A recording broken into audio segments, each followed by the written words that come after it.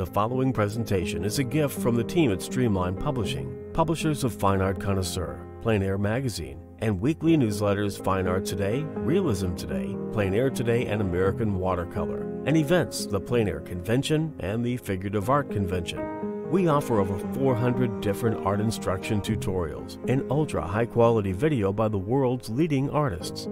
If you like what you see, help us support our artists and our team with your purchase. Each video aired has a special discount code for today only in the comments section with a link to the video offered.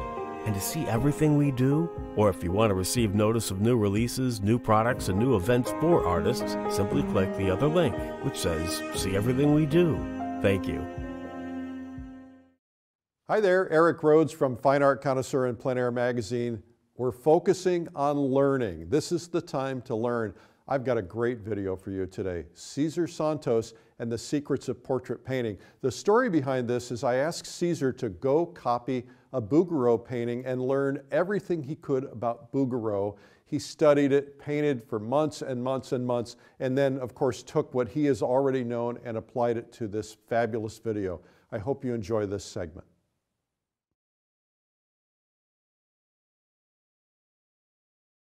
Hi, we're back on day 2.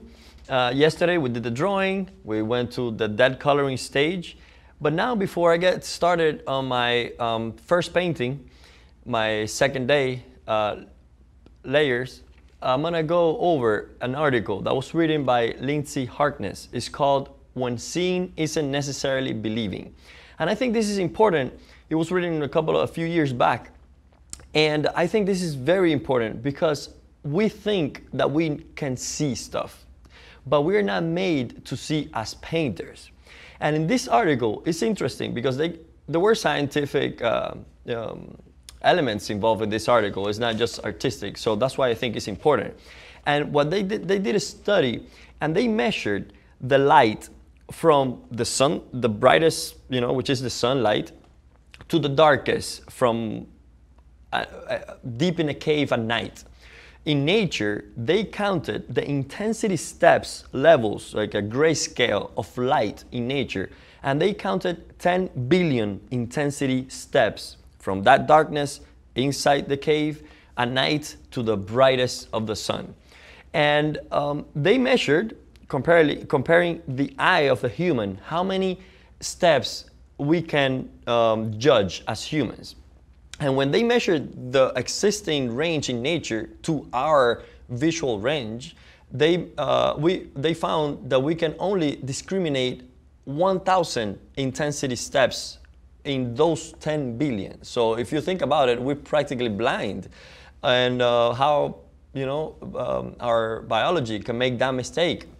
But the thing is that nature solves it really in a very interesting way. What it does is that every time you encounter a field of vision and you focus your eye in some place, that those 1,000 steps divide themselves in that field of vision. And then you adjust them, so then you can see darker stuff and lighter stuff around your focal point. For instance, if you're late in the evening and you're walking outside, the sun is everything is getting dark, and you look inside a house, inside a window, everything looks like just a white thing inside. But outside, you're actually walking, you can see the ground, you can see some leaves, you can see maybe an animal, because your 1,000 steps gradation is divided in that field of vision. Now, inside the house, you couldn't see details, you just see a white square in the window. But the people inside the house are adapting their 1,000 steps to their environment. That means that they can see details in the, on the table, on the plate, a ceramic plate with a highlight on it, and all those things, you're capable of seeing just because you're dividing that 1,000 steps that you have in that field of vision. What I mean by this is, if you're painting and you don't know this and you don't have control of this, when you're painting and you look at the model and you focus, let's say, on the hair, you look at the hair, it's dark hair. We can see, if you focus directly on the hair, you will see highlights. You can see a lot of highlights, a lot of details. But as a painter, you cannot be painting that like that, because if you look at the background and you see highlights, darker lights, then you look at the hair, look at that, then you look at the shadow, see all these variations, and your range of color is not 1,000 steps like we have in nature. So they're much more limited. So if you don't group them together, if you don't know this, your painting is gonna be light and dark all over the place. And that is when you don't see that dignity, that elegance in a lot of painters that don't control these values. So as an artist, you have to say, okay, I know this is a biological problem that we have, that we tend to look at an area and see lights and darks everywhere, even if it's a black cloth or a white cloth. So for that reason, you have to force yourself to simplify those values and group them together, especially at the beginning. That's what I did in the last painting session. I said, okay, the background is gonna be one value, the hair, one value, the light of the face, one value. And that means that I'm forcing myself, I'm tricking my innate tendency to see all these variations. When I'm painting, someone passed by, they see the forehead as being only one value, and they say, no, but I see all these little things, and the birthmark, and the little pink on the side, and the little green. Yes, I know, we see that, but because of that factor, we have to force ourselves to be very, to simplify all these values. So I think that's very important, and let's keep it in mind throughout the whole painting process, but that was especially important for this stage that we just completed, okay?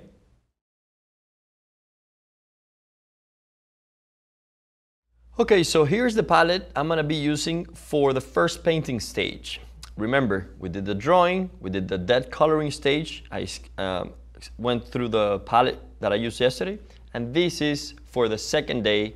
It's our first painting stage, meaning that today we're gonna look at more subtleties in color. Yesterday we were looking at values, so we were not focusing that much into color. We're just setting ourselves up, creating a nice kind of surface to paint on. Well, that's today. But one thing we're not doing today is we're not gonna be rendering the form. We're not gonna be describing texture. We're just gonna be finding volume, drawing, and the right color. So it's pretty much gonna be a mosaic effect, kind of just like patches of colors that describe the whole, the head of the whole painting. All right, so this time, as you see here, we have a little bit more color than yesterday. I'm gonna be explaining all these tints that I've created here, but all this might look kind of complicated, but it really comes from these colors here and this black over here. So first we have titanium white, the one I mentioned yesterday. This is Winsor & Newton Griffin Alkyd. That is a fast drying titanium white. After that, we have light red. That is this color. It's called light red. It's made by Winsor & Newton. It's the base for flesh. After that, we have yellow ochre pale. It's a little bit, my tubes are kind of used a lot, so they're not pretty looking, but it's yellow ochre pale from Winsor & Newton. Then after, it's raw umber.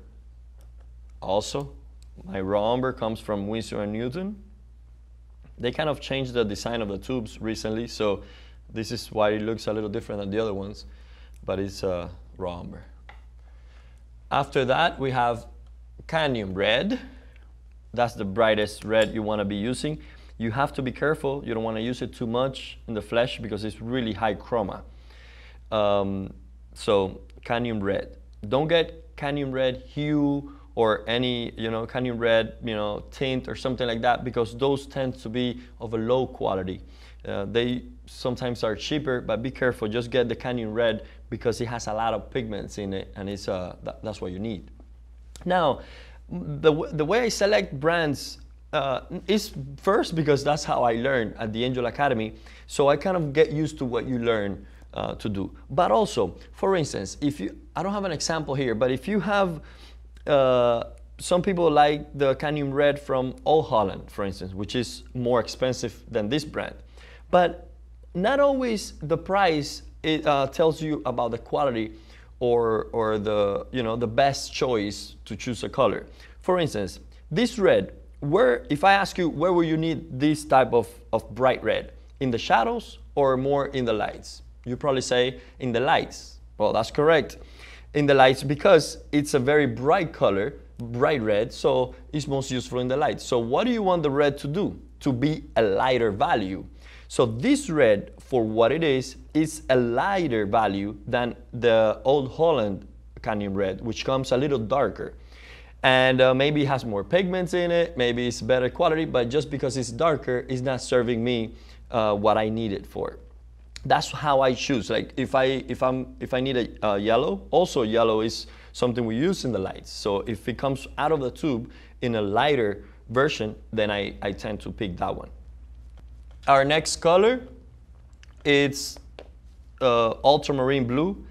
This comes from Old Holland, makes this tube. So I rather use this ultramarine from Old Holland because it has a lot more pigmentation in it. It's more, stronger. So that is that color. And then the green I use is Terra Verde. So this green is this color over here. Following that, I have Mars Brown. Now Mars Brown, it's from Old Holland. So the blue was from Old Holland, and this Mars Brown is from Old Holland. You can make this very similar to this color by mixing what we mixed in the shadows yesterday, which was this raw umber and light red and a little bit of white. Makes kind of a similar to that. But I kind of like it out of the tube because it has a little bit more punch to it. It's stronger. Plus, it's there. I don't have to mix it. After that Mars Brown, I have Indian Red, also from Winsor & Newton. Indian Red, I put it next to the black because I'm not going to be mixing it in the lights. This color, it's not like the other reds. Light red is a good base for the flesh, but Indian red, it's not. So I just use it. It has a lot of tinting power, so I put it next to the black just to increase the chroma in the darks, to have like warmer darks. And lastly, we have Ivory Black. Ivory Black is the same as my titanium white. It comes from Winsor & Newton. It's a Griffin alkyd, and it's a fast-drying ivory black because normally whites and blacks are pretty slow dryers, especially ivory black. So I want to make sure it dries fast today too because I'm going to do this demo in 3 consecutive days. I cannot afford to come here and have a wet surface. Now, as you can see here, I have shown you the colors that I'll be using for the flesh. Now, the blue and the green, I won't use. I just put them here because I realized that the hair piece that I'm painting has different colors. So I just have them. I have these 2 colors there to kind of reference to that and do that part. But mostly, I'm just going to be using from the white here to the red and a little bit of the darks here, the black and the Indian red, but not these 2 colors, okay? So all the mixtures here are gonna be out of the same thing we said yesterday. White, if you're mixing a light color, it's better if you bring the white first. Some people know that the mixture is, let's say, light red and white, and you start getting light red and then getting white. No, be organized about it. Bring white first because it's lighter, and then add to that white color until you get what you want. That way you don't have a bunch of color that you're not going to be using. So in this case, I put the white, light red, and a little bit of yellow. Mix it up to a nice flesh. And just observe your flesh or the model's flesh, you know. Look at your hands and see how close it is to it, you know, study it. We do that with still lifes. You kind of go up and match the color. You can do that with flesh. The thing is that with flesh, we're not a mannequin. It's not one color that you can mix for that. It's a bunch of different hues and temperatures playing together. But that's why we have a variation here of tints. And tint is just a term. I mean, you can look it up. But tint is a term to have white introduced into a color. So it tints it down. It's different than a shade, which is more adding black to a color. Okay, so all this, if you see, the important thing is that you control the chroma. The lightest thing has higher chroma, and as I go down in value, I lower a little bit the chroma, lower until I have like pretty much kind of a gray towards the end. So I decided to do these 5 mixtures here, and this will go from the lights kind of to the darkest halftones. Remember, my shadow, it's over here, and that was made from raw umber, light red, and a little bit of white. That was my base for my shadows. Now here, I have pre-mixed also some tints, a little bit darker, just to be, remember, you want to have the play between the high chromas and the cool and the low chromas around it. I decided to have a base of flesh. This color was made also, same, white, adding light red to it, and a little bit of yellow to a little bit darker value than this. You see?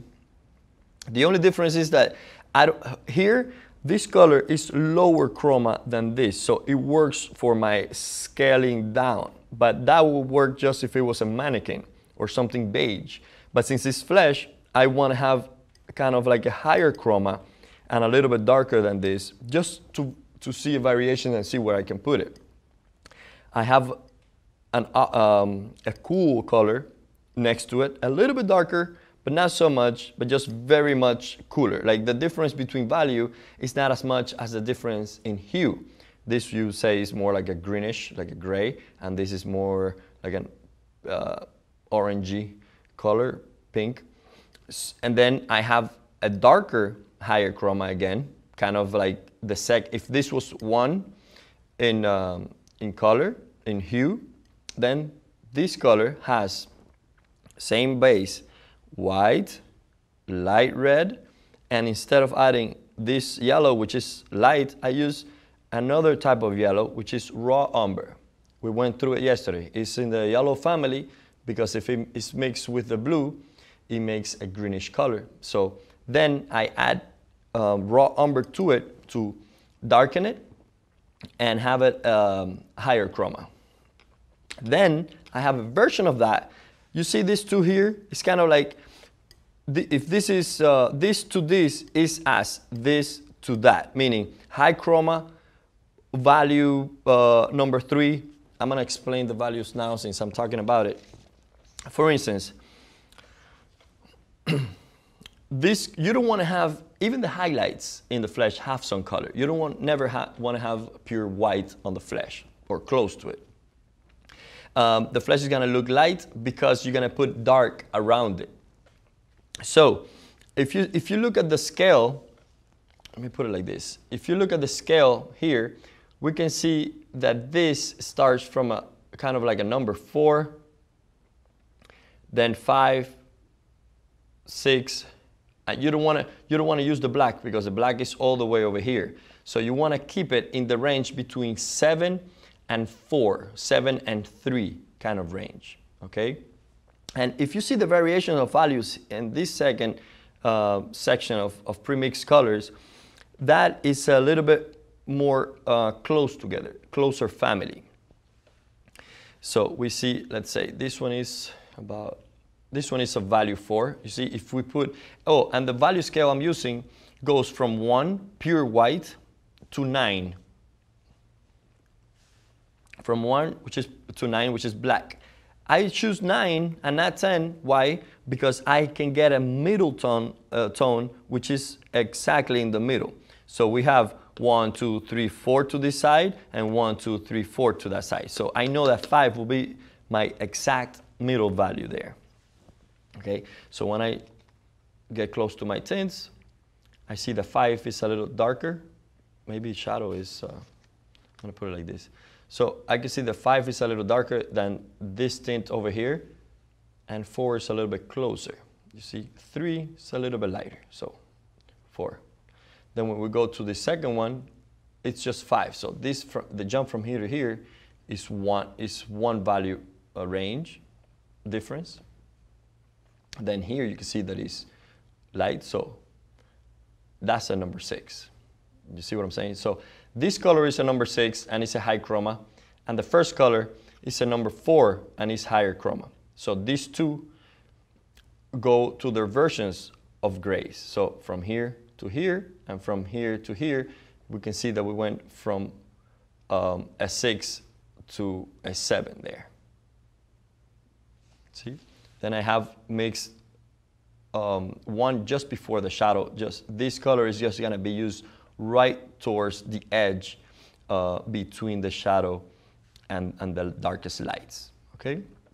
Now, these pinks that I have here, I've created a version of this pinker for, like, you know, around the face and the nose, places that I see as warmer. They have more blood in them, so they become pinker.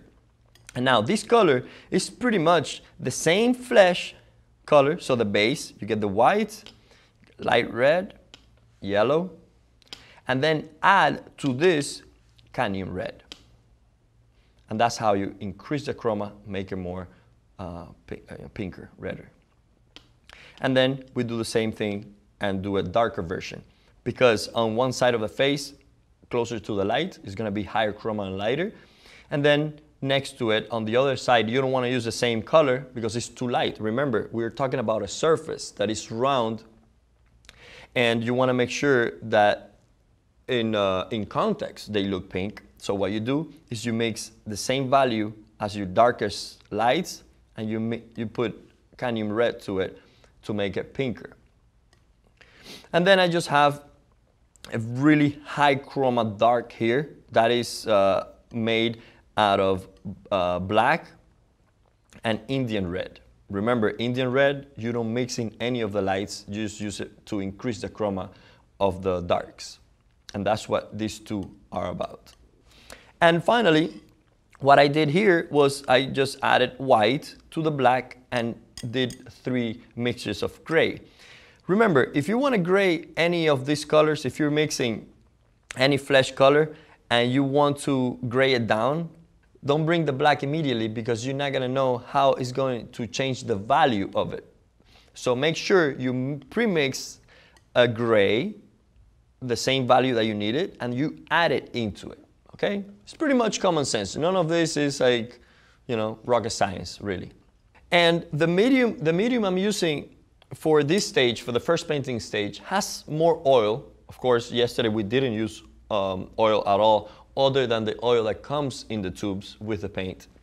But today, I need a little bit more substance in the medium, and I'm using cold pressed linseed oil with a little bit of turpentine. And that is about less than 1 to 1. Just put a little bit less than the same amount you put of oil. I really don't measure exactly. I just know that, you know, if I put 1 amount of linseed oil, I put a little bit less of that same amount of turpentine into it, okay? And you have noticed that I have a palette that I hold. I'd rather have a palette to carry with me because I've tried painting from a table and it feels detached to me when I go reach to get the colors. And this way I can have my colors with me. I can look at them in different lighting conditions just by moving around and shifting it. And plus I feel more connected to it when I'm grabbing it and putting it on my canvas. And plus it looks sexy. So let's get to painting. This is gonna be the first painting stage. Okay, so the first thing we do now, we have set the model. I'm looking at my painting. My paint is totally dry. So that's good. After a day of work, everything is perfectly good base to be painted upon. That's what you want. You don't want to be painting on wet paint. It becomes very uncomfortable and it mixes with the under layers. So make sure for this type of system that the layer underneath is totally dry, you know, before you go and add some paint on top. The first thing I do, and I take advantage of this as much as I can because I have a fresh eye, and I immediately saw a lot of things that need attention, because yesterday as I was drawing and then painting, I lost some drawings, and now I have more reference. Everything is in context, so I can see errors I even did while drawing I couldn't pick up at that time. So always it's a priority to look at the proportions and go back and keep fixing them, because that is what is going to be the most important thing and what is going to be appreciated. If those things are in the right place, you will be able to enjoy the colors and the transitions of tones, etc. So looking at her now, see a few things, and the way I'm going to approach it is that I'm going to go and fix those things, mark those things, instead of going and saying, okay, let me render and paint, and while I'm there, I fix it up. No, I'm going to go a little bit bold about it and make some marks on it, kind of drawing again, so that I can have a better experience at my first painting stage. I see that this here can be higher up. I'm going to exaggerate the height of the shoulder.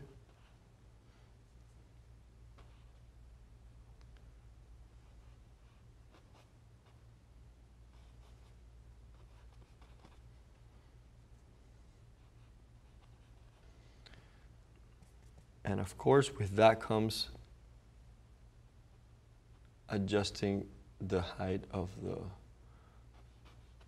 the edge, the boundary here of the blouse, so bringing that up.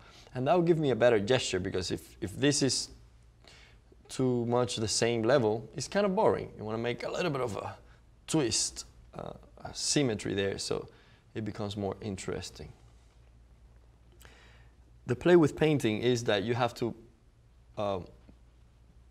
make kind of like a game between unity and balance and anomaly, bringing things that contrast each other, and at the same time putting things that work good together. And in between those two things is what gives movement and interest to the work.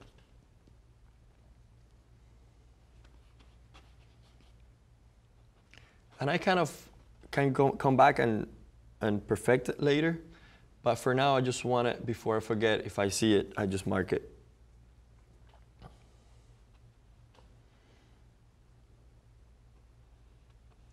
So that's about the height. I want to have that.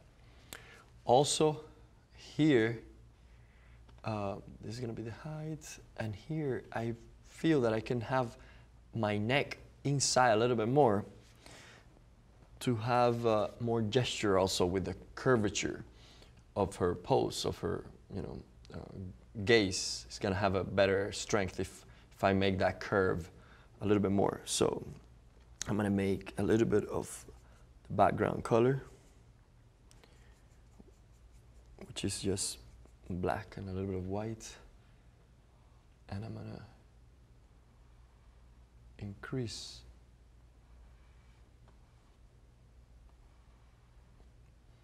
the gesture there.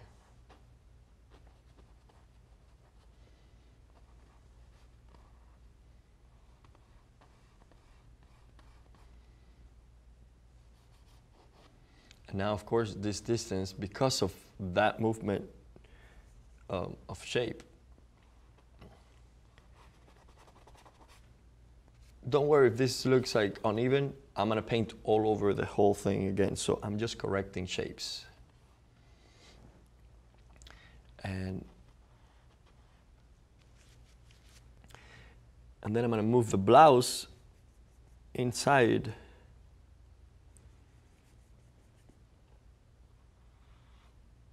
Just a little bit more.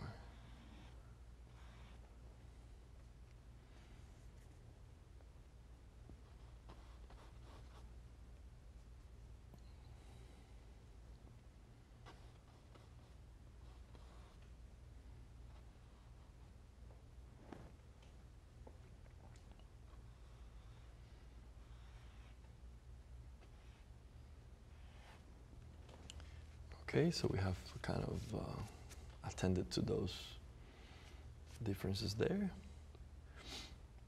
I also see, and I get a smaller brush for this because it's a smaller change, the ears. Now aligning them and seeing them a little bit more, I can raise them up a tiny bit.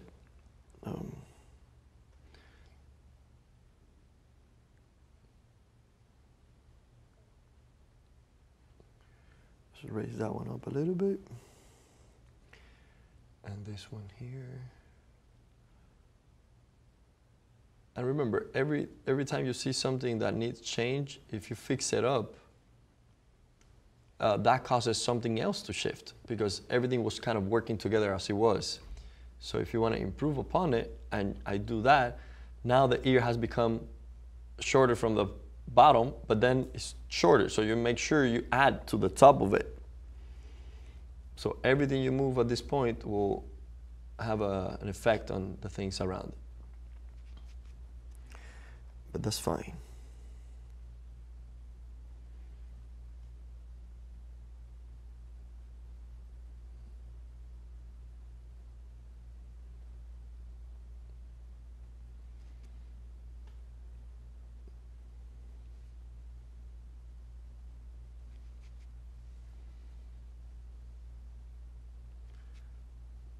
Okay. And then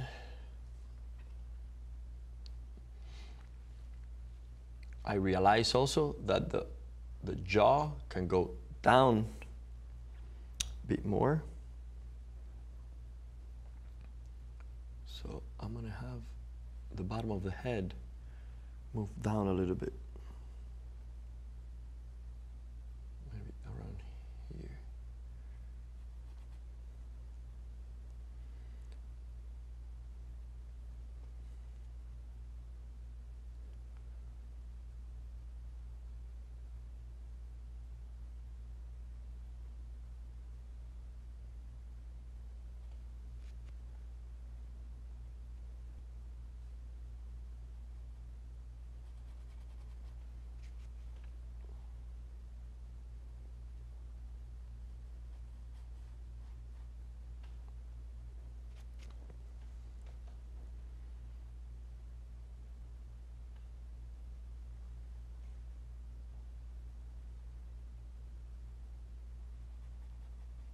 So pretty much I'm drawing with paint. That's why you shouldn't detach drawing from painting as much, because it's independent from the materials you're using. You're just drawing. It's the attitude of delineation and representation of things.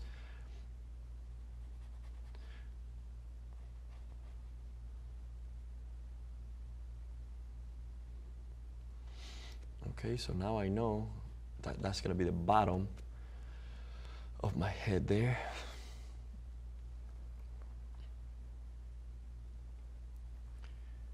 Look at this.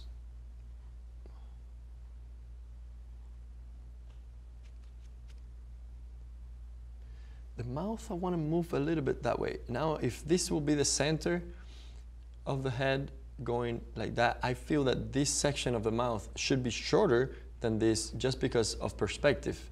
It's going backwards. And now I'm looking that I see that this part here is kind of longer than this. So I just want to move my mouth, her mouth inside a little bit.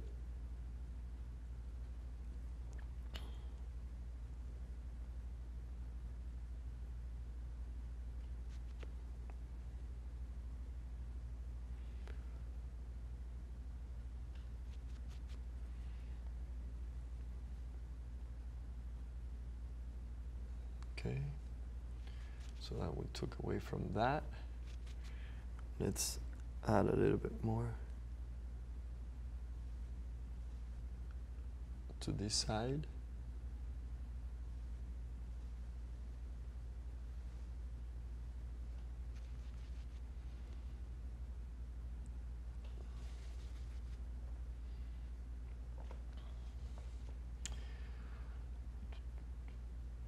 And maybe a little lower here.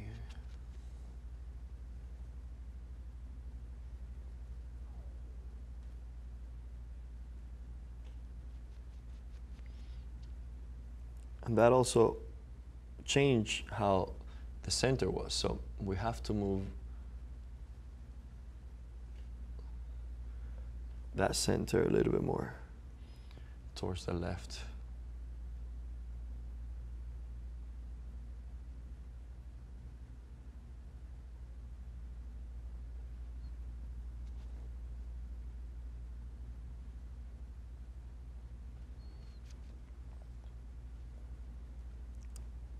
So basically, with first painting, you want to get more the resemblance of the cedar, and after you get that, you add more information to it. It's building up on top of what you did yesterday. And if you see things that have changed in her that you kind of want to incorporate, that you liked it better design-wise than the previous day, add it, just change it up.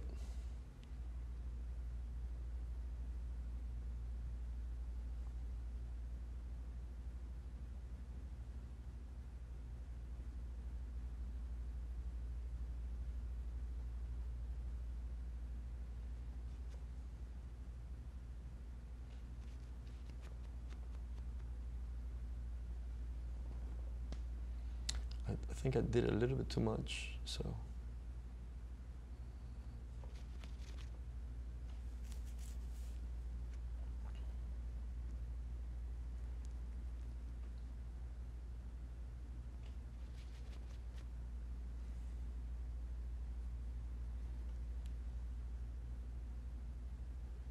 You want to keep those edges of the lips soft. Make a very strong division there.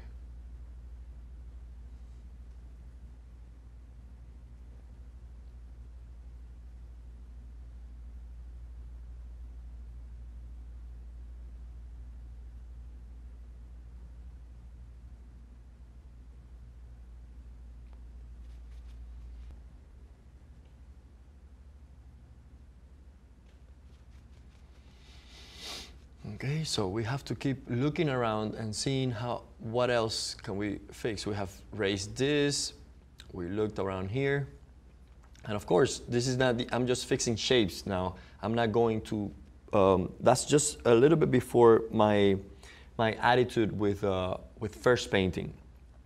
Just before first painting, I'm just correcting correcting shapes and adding a little bit more color, because now my palette is full.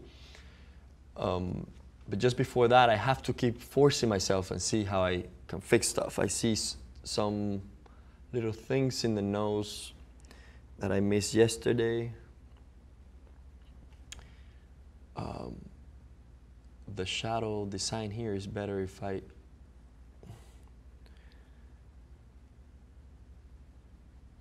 look at it closely.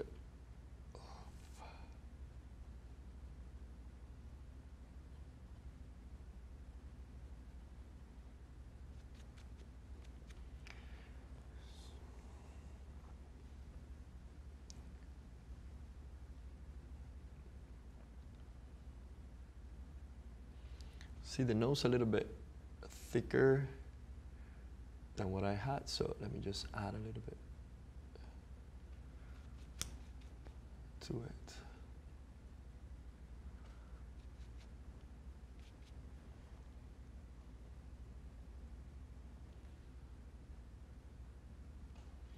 Under the nose there, we see a lot of chroma there, so make sure you don't become timid about it. If you see places, small places with high chroma, put them, because those accents are going to give life to the painting.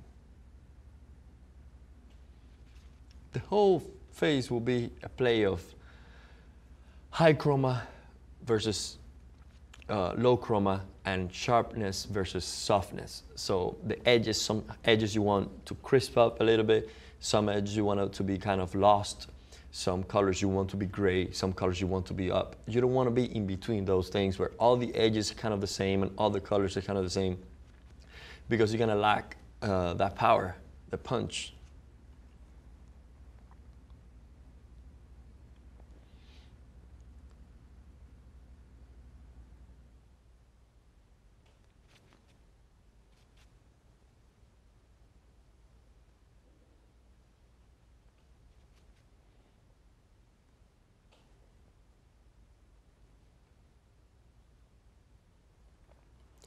The nostrils is a good place to put some chroma, really dark, but they're really warm inside.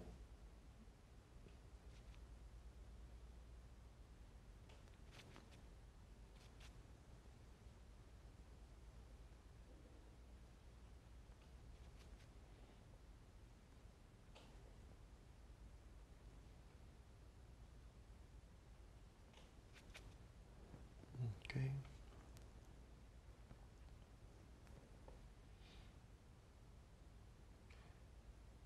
And the reason I think it's good to divide these stages is that yesterday we were a little bit bolder about it. We were kind of like at it. We had the drawing down, so we were confident about that. And we wanted to fill in the space kind of as quickly as possible, of course, not as, but as quick, because you just wanted to see everything in context and not be influenced by the color of the canvas. But today is a different day, and it's better if we approach this with more attention, a little bit more carefulness, and not so like crazy like we were yesterday. So make sure there's time for everything. And first painting is the time to be precise, and tomorrow is going to be more precise. So that's how we divide our stages.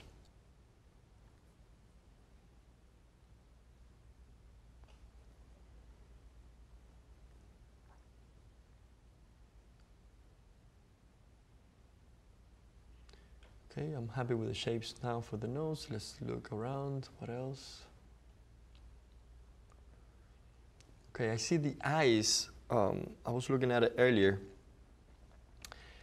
Can be higher up a little bit, because I'm looking at the distance between the eyebrows and here, and I see a lot of distance here. So maybe this can come down a little bit more. The hairline come down, but I think in proportion to this, the eyebrows are pretty in a good location here, and this distance between the top of the eye and the eyebrow, the eyelid there, see it a little bit too wide. So when I see a problem like that, I kind of analyze it first and not go at it and say, oh yeah, it's bigger, and go and make it smaller.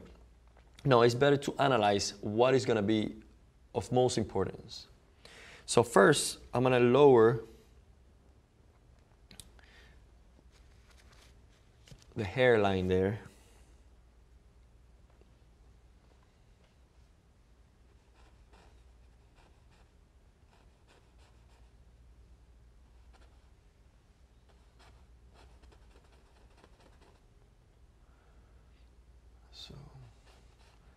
Of course, you first fix the shape, then attend to the edges.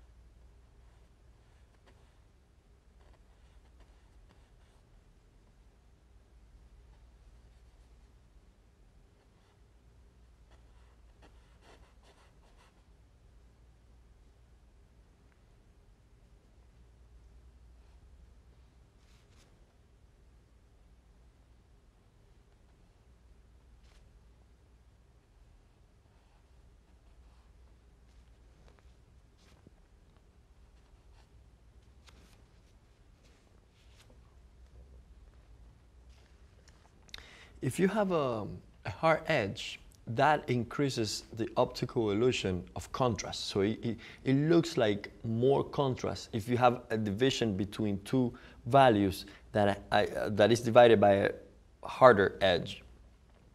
So if there are two ways to decrease that contrast. One of them is by softening the edge, and the other thing is by getting the values closer together. So you can play with that idea of having either getting the values closer together will decrease the contrast, or having the edge in the middle softer. So the same way you can see it the opposite way. You can see two areas and say they look, if you want to increase the contrast, you can just sharpen the edge, and that would increase it, make the values look a little bit more exaggerated. The lighter will look lighter, the light will look lighter, and the dark will seem darker just because that edge is sharp.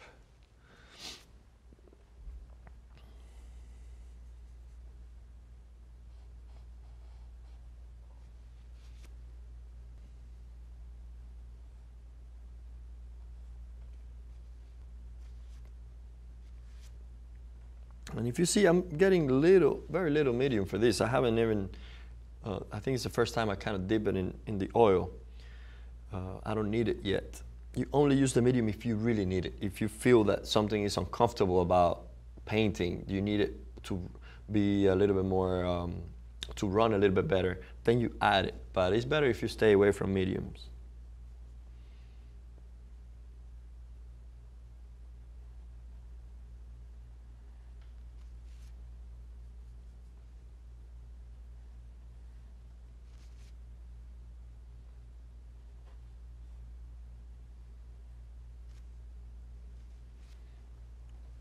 I thought that eyebrow there was a little bit too high up, so let me bring it down a little bit.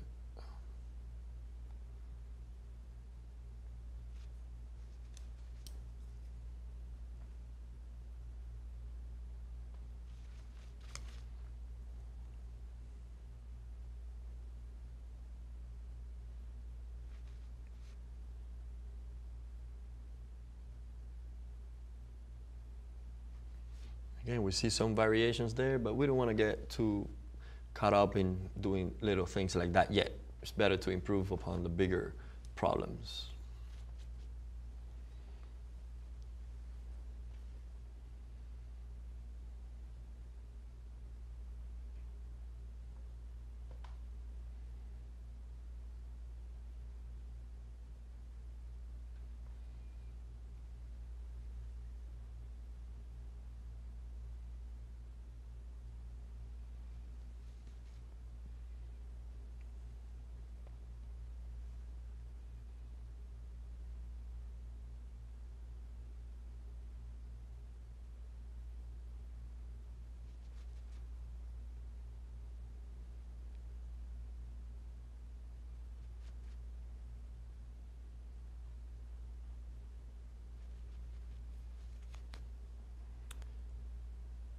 I think we can raise this up a little bit.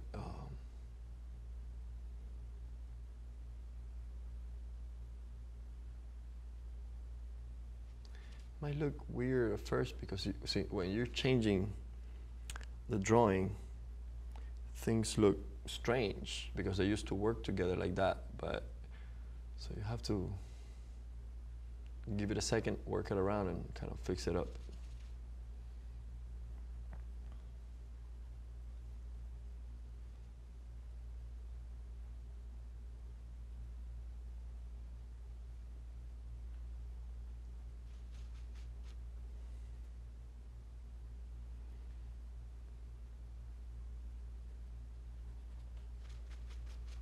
So don't judge me too soon. What are you doing, Cesar?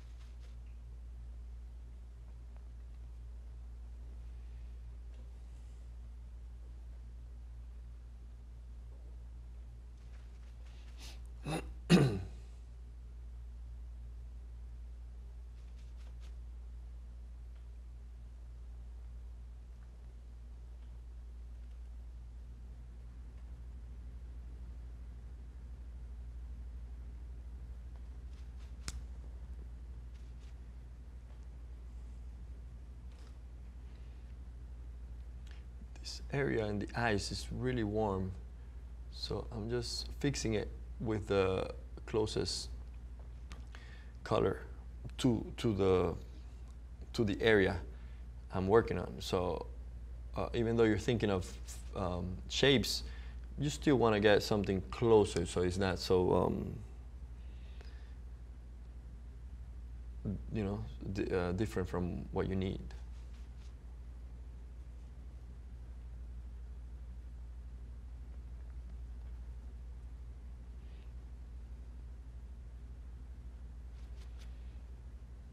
Okay, so now I raise that eye up a little bit.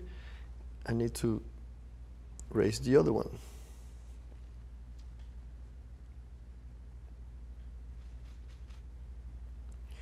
And don't forget the eyelids. The lower eyelid is always visible. Make sure it's visible where it is. And all the secrets really to painting is in front of you. There is nothing, you know, how do you paint an eye? Well, look at the eye and study it and see the forms and the colors and the shift of hues and try to describe it. I know it's a little, you know, it's difficult, but it's not a trick. It's not, you know, I used to think before going to the Angel Academy that they're gonna show me this magic trick how to make eyes and flesh and stuff. But it's not like that. It's really, it's all based on principles. But all the secrets are really in front of you. Just pay attention to the model, and that's it.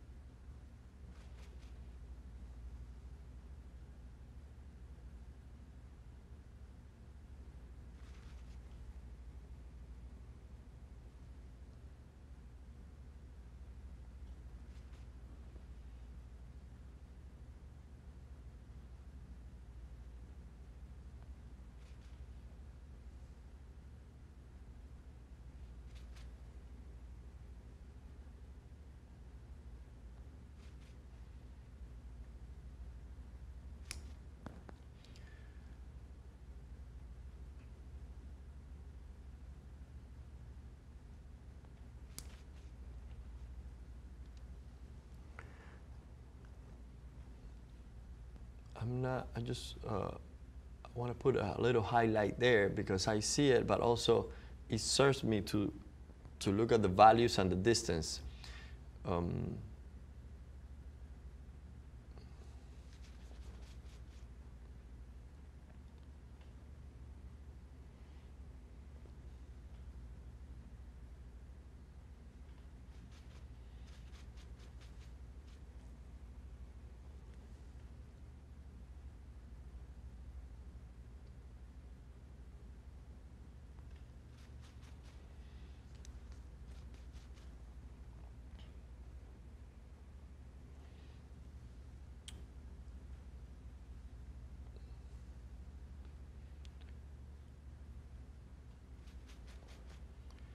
So I raised up the whole eye. If you saw, I started from the lowering a little bit, fixing up the eyebrow. If I see a problem with the eye, and most of the time we have problems around that area because it's something people look at. When you look at someone, you look at straight in the eyes. So in paintings, it's a difficult area because it's the most judged area. So if I realized that there was something wrong with the eye that I had there, before going for it, and I explained it before, but let me say it again in a different way. Before going for it, it's better to fix around it, you know. Looked at the mouth, looked at the nose, then fixed the forehead a little bit, then the eyebrow. So you kind of like go around and get closer to the problem. But if you try fixing it from the beginning, you might make wrong decisions because you don't know that it was something else making it look bad. So first you want to go around it, then you say, okay, now I can fix it, and that's the most effective way to approach it, I think.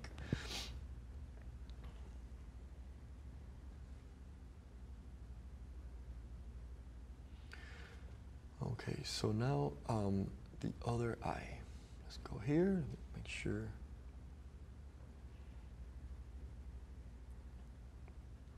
And one of the reasons to have the pre-mixed colors is that I don't have to be thinking too much when I'm mixing now to fix that thing. Imagine, I'm already concerned about those problems of drawing problems and values and colors. Imagine if now after that I go and look at my palette and I have to make that color from scratch. It's just doing more problem for me to be dealing with. So it's better if I just kind of solve one problem, I have it in control, I have my instrument tuned to what I'm going to be working with, so then I can just focus in this, and that way we have a more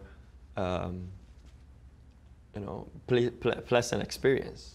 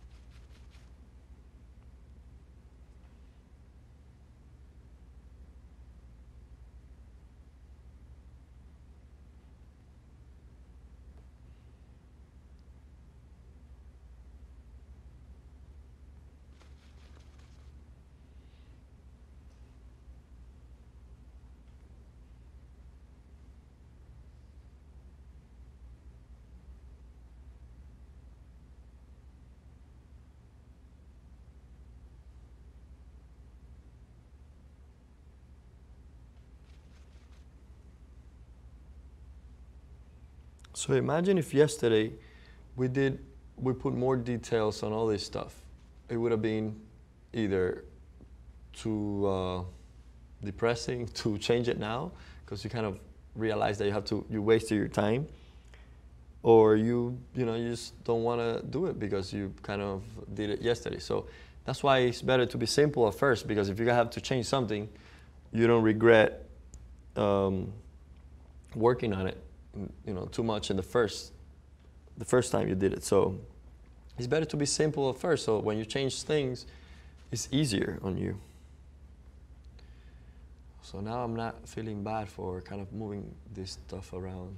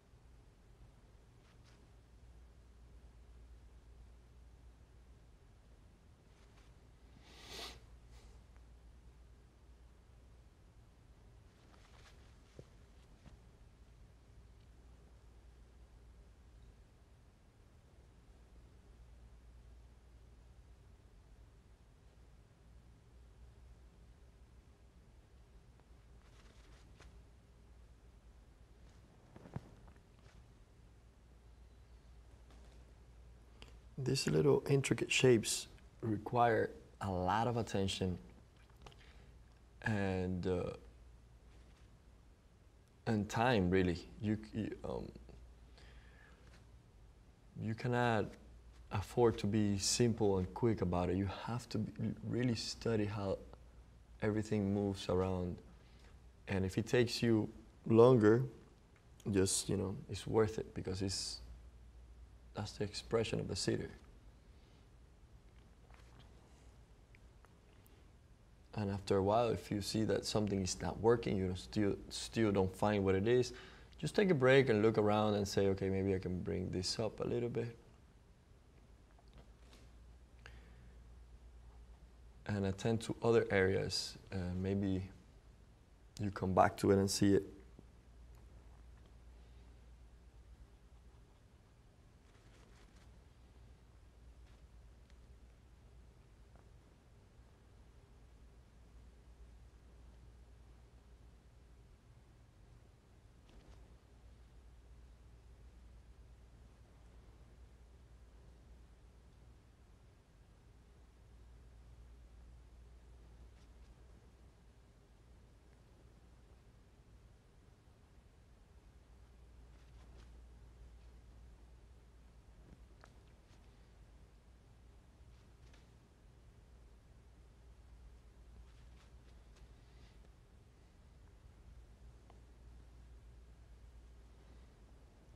And at that scale, it's so small that with this brush you can easily make a mistake and move it around. But you don't want to get something smaller, because that's minute. The bigger the change, the better at first. You just want to make sure everything's working out without having to go into smaller areas. Then we might get a smaller brush. But for now, they have to work just with this size brush.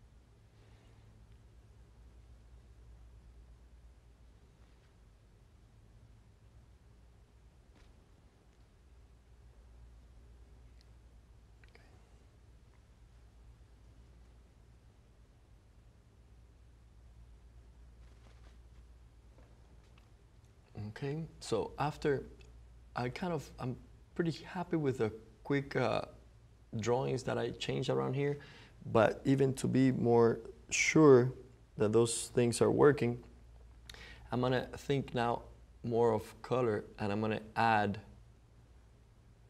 more precise values and colors to this, to the eyes, just to make sure. No, they're fine.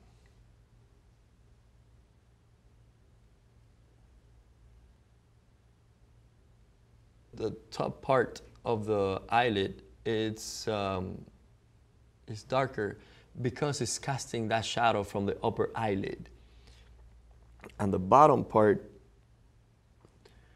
has more chroma in it because light is bouncing off the bottom there.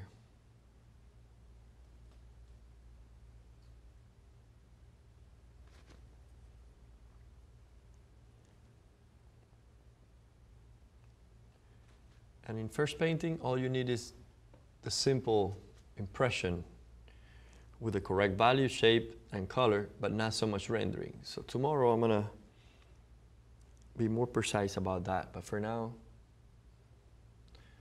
I'm gonna do it in a more simple way.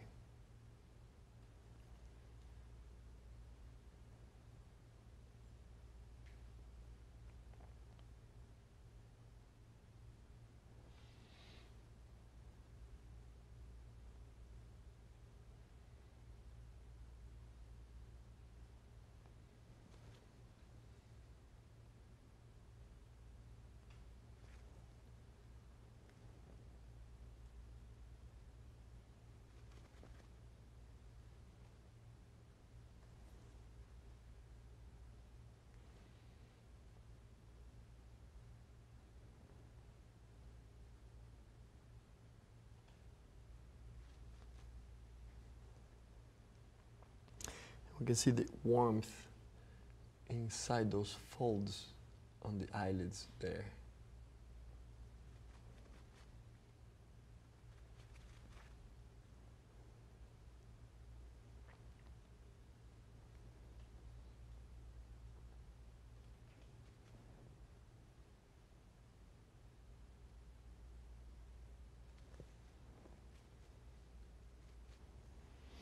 And the same thing that happened to that, the white of the eye has to be darker on top and grayer because it's casting that shadow from the upper eyelid. And towards the center, it becomes a little bit more higher chroma.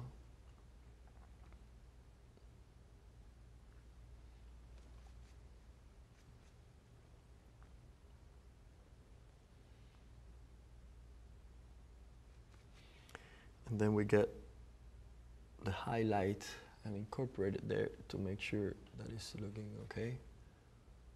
And then one here.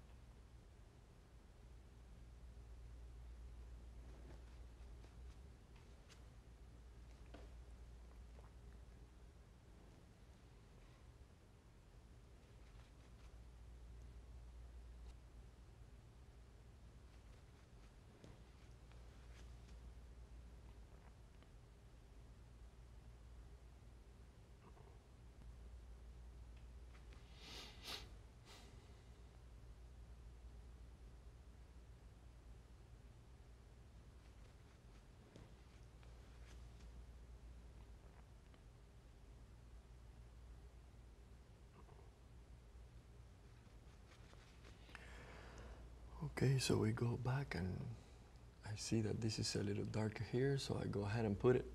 That's the eyebrow in shadow there, under the bone of the eye socket there, so it's kind of curving in and casting a shadow.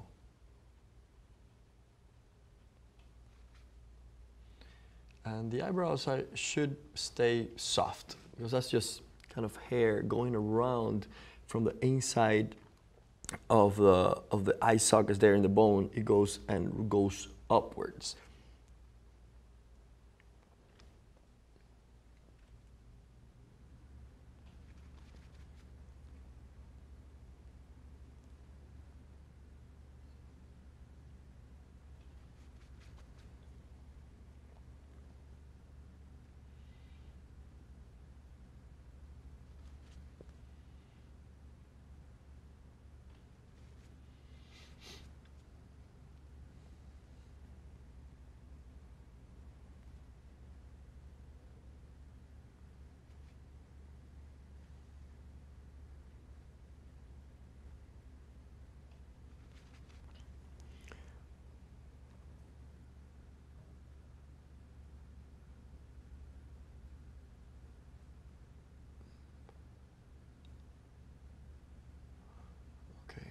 So we go back to this eye, making sure also that have better colors.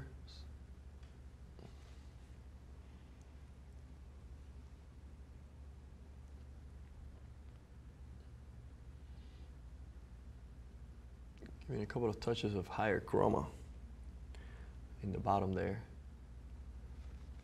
because light is reaching that area more than the upper part. So up here is darker, and down here is just lighter, more chromatic.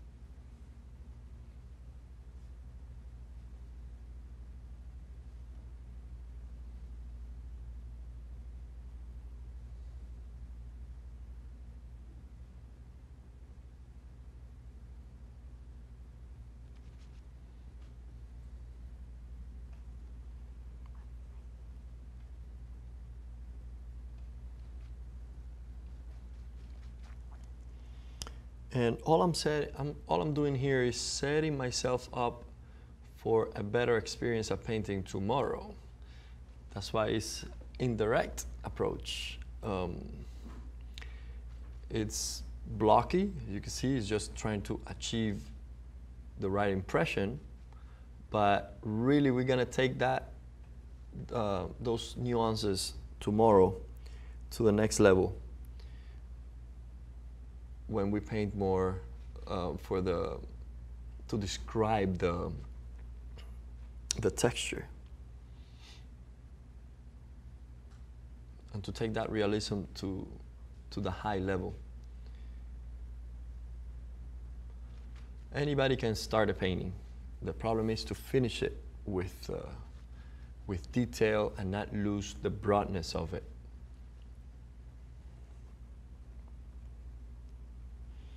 That's why I think you should practice taking paintings to a high level of finish, even if it's not what you want in life. Even Sargent, in his early paintings, started with more attention and more precision, and that gave him the ability that when he was more mature, decided to be more bold about it, and you see that the beauty of his brushstrokes is that control that he has. It's not clumsiness or being aggressive or crazy about it. It's actually done with a lot of precision. I wanted to mention that the professional artist is always a student, but as a more mature artist, you're not only a student. So you study things with a purpose, rather than when you're just going to school, you're absorbing everything and everything is being taught to you. It's important and it's new. So, and after school, when you keep being a student, you never stop learning, right?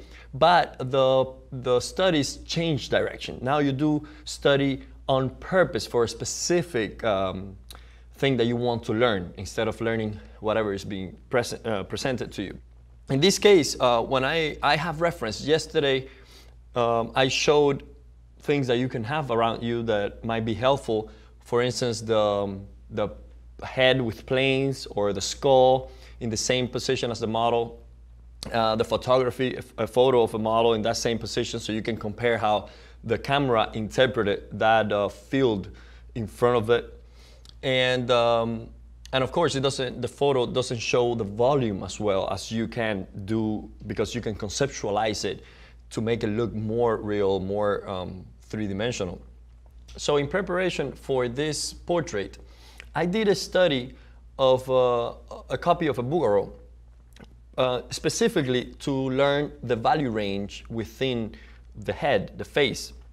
And if you can see, when we look at this portrait, we see the lights have higher chroma, and as they turn towards the shadow, they become cooler, and then the shadow is warm. So I just wanted to study that specifically, how that movement of hue and value happen in that particular portrait, so that I can apply it to my model here. I think it's important to do a lot of copies. That's why it's a must that you have a sketchbook and do this type of things. I mean, you can do it without a sketchbook too, but copying masterworks is a must if you want to get good, because this will be the bridge between the paintings in the museum and your own work and your studio. If I take my sketchbook around and I go up to the real painting in the museum and compare it, and it's pretty good, then I can just compare it in my studio to my painting, and I can relate then my painting to the master paintings at the museum. So that's why it's kind of like a bridge, a communication between these works from the past. So in this case, if you see in context, these colors compared to the white here are very dark. The hair is really dark, and that's making our lights look lighter. But if you look isolated here, this is all the colors I'm using for my portrait here. This here is the lightest value, and that's the general color for all these lights area. And you can see, compared to the white of the paper, is pretty dark. If you don't control this, when you're mixing the paint in your palette, it might look too dark to you, and you say, no, that's way too dark. It's not looking realistically, it's not looking correct, so let me just light it up. And I see a lot of portraits having that problem. You keep adding light to it because we are used to looking at screens and a lot of light, and the pictures come out too bleached out, and we forget to have the correct value to it. So I'm just showing you this because for me it was an interesting discovery that these colors are very dark compared to the white, but as soon as you have them in the face, in context, they look okay. And I have to be aware of that, so when I'm painting here and mixing my colors on my palette, I know that that's okay. I kind of trust it because it did work here. But it requires a lot of study in the museums. Okay, so let's get back to painting. Okay, so now we are ready to continue first painting. We did some adjustments. We just finished looking around and fixing major things that needed to be attended to, fix before we continue. But now our goal is to kind of, in a blocky way, put the right color in the right place. And the same thing we did yesterday, I start with the darks because the canvas was pretty light. So if I keep it like this, it's probably gonna influence the way I judge my light. So I want to make sure those darks are the right value now before I continue to my lights. So now I'm gonna go and work on the darks first, my darkest darks. And if you can see the model, the darkest areas are the shadow of the hair. It's important that when you look at what you're gonna paint, your model, you find the lightest place and the darkest place first. So you know that range, that's gonna be your limit, and then you're working between those extreme values. Getting a little bit of the cold press linseed oil.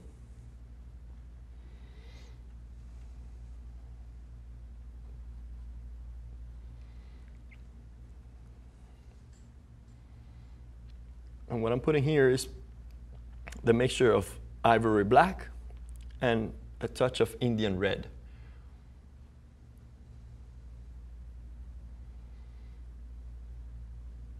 And you can see how darker it is compared to what I had. So if I wouldn't have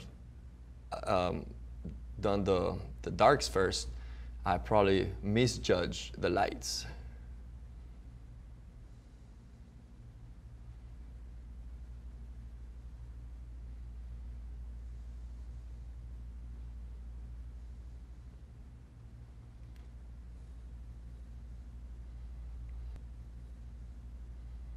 I tend to be thinner in the darks than in the lights. That way, if you need variety, that tendency comes from a necessity.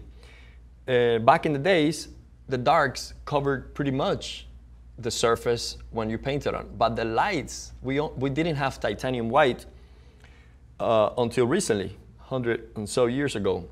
But before, they used to have lead white, and that was transparent. So to get the lights, to achieve the lights in the light areas, you needed to add a lot of white because that was more transparent. So out of a practical reason, the lights became more with impastels, and then the shadows didn't need to have as much of a body to them because they can cover pretty good the area. So, but now we realize that it looks good too, to have a difference in strength and in volume. So we kind of do that. Even though with titanium white, you can be pretty thin in the lights and achieve the light that you need, but it still looks good to having pastels in the lights and transparencies in the darks.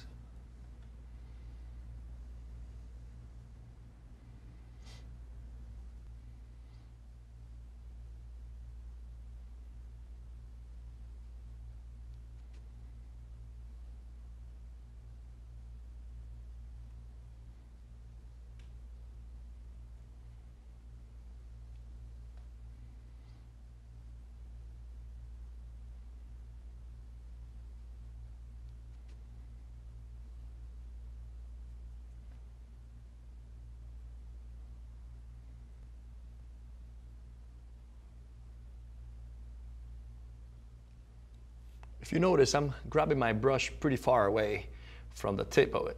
You don't want to draw with it like this. You don't want to do this if you're doing a broad mass. Yes, if you are doing a detail from back here, you have less control. But in this case, it's better to be away from it so you can see really where you're pointing.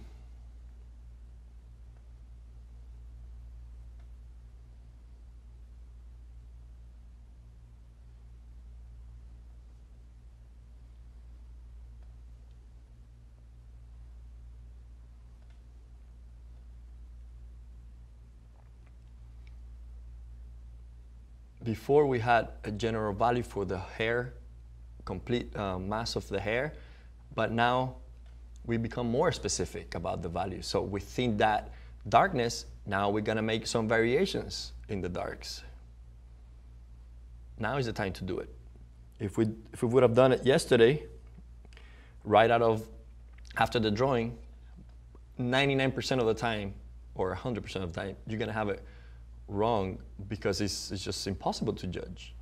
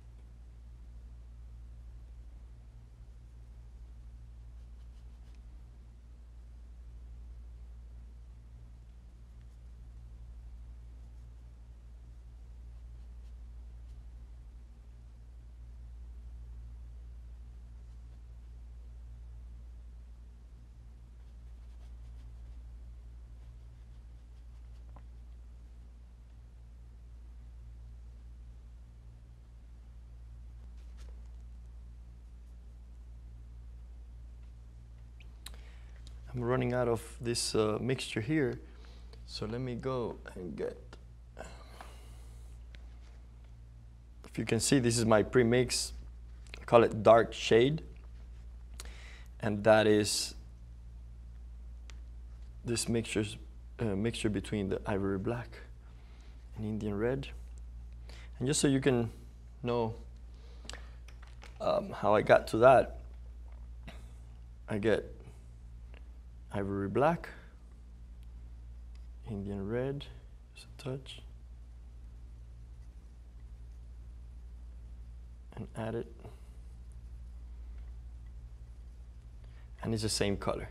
It's the same color that I mix. The only difference is that I don't want to mix it because I might need these two colors like this soon. So I just rather have my premix here.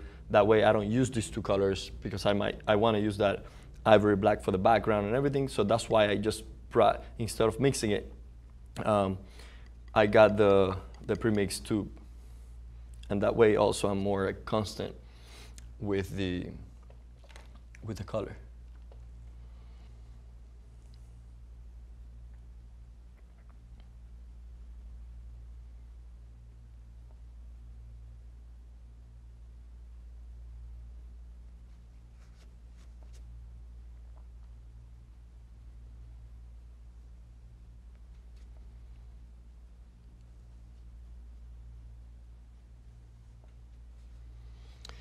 And I see now that this is always going to change in shape, but for the composition, I feel that if this is going around, I'm creating a spiral around here by having the hair piece pointing that way, and then that throws your eye to come around the painting, and when you find this place, it directs you to kind of go up again and enjoy her face. So I decided to do that instead of looking how it is now and having it more pointing down. It would have like an exit point from there. So I analyze it, I look at it, and my thinking process is, no, I like it like this because it goes like that. It throws me back up with the line of the neck and then again with the hair piece. So these are decisions that you have to make as an artist when you're painting to make it more interesting. That engages the viewer, and then they might like your painting more than another one next to it in an exhibition or something, and they don't know why. They say, I don't know why, but I love your portrait, it's alive. And those are little things that you decide that makes it more intriguing and interesting to the eye.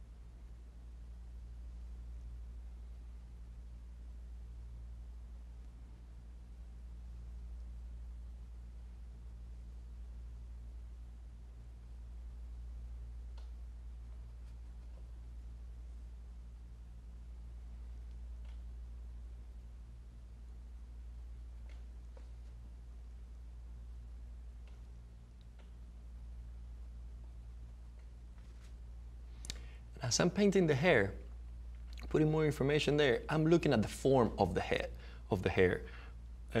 This part is darker because it folds inside. There's a mass of the hair here. So it goes outside then inside. So this is darker where it meets the forehead there because it goes around. So make sure that when you're painting that, you don't say it's hair, let's make it dark, and highlights. Make sure you first understand the form before you decide where to put the lights and the darks.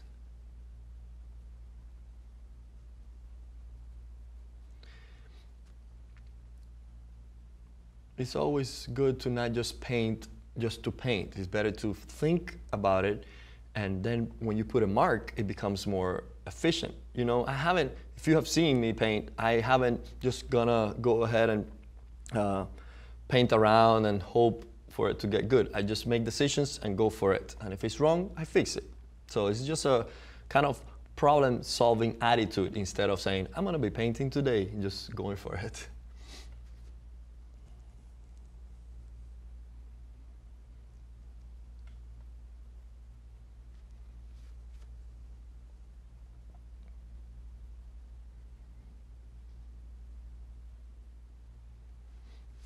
Okay, so now that I have the hair kind of with the right values, deciding more or less on the shapes, I can go ahead and soften the edges a little bit. Hair is soft, so it's a good idea to have it exaggerate the edges, because remember when I was saying before, if you focus in the edge here, the boundary of the head, it looks sharper when you focus. We're made to do that. Just force yourself to exaggerate a little bit so that there is a difference between the edge of the hair and the edge of, for instance, I don't know, the flesh here in the bottom. You want to have that feel different, so that there is a bone here doing pressure rather than just soft material against the background. Now we can go to the shadow in the flesh, and then we treat the lights afterwards. And I'm changing brushes because I'm changing material. Now when I look at my model and I look at this contrast, now I know that my darkest darks was around this hair here, and it can even be darker. Tomorrow I can come back when this is dry and add a little bit of more depth to that shadow there. But for now, that's good. And I see a lot of contrast here. In here, see a little bit less. So I want to see, what do? I can soften the edge and keep this the same value, or I can darken this a little bit. And I think I can go ahead and get a little bit of my shadow.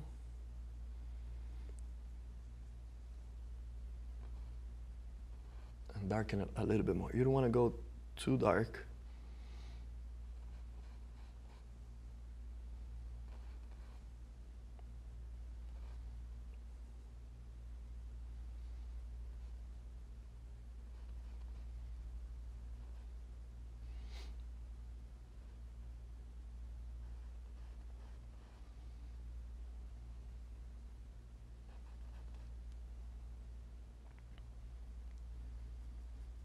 Bringing some raw umber next to my shadow here, so in case I need to darken it, I just have it here.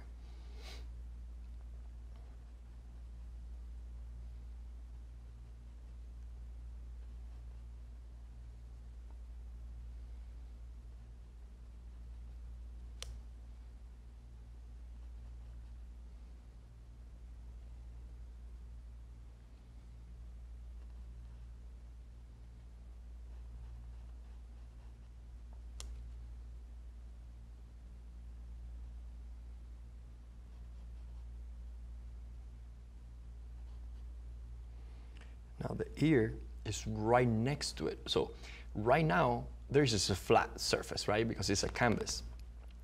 And the ear, since I put this dark here, it's in between the darkest piece here in the hair and my shadow. So how do I make it so that it looks to the viewer as if the ear is back a couple of inches back towards the hair there? So that, and also warmer. Normally warm colors tend to come forward and cool recede.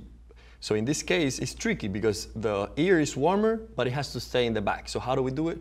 We close the values so that it looks darker than how we see it. And that way, and by softening the edge, we also make it appear further.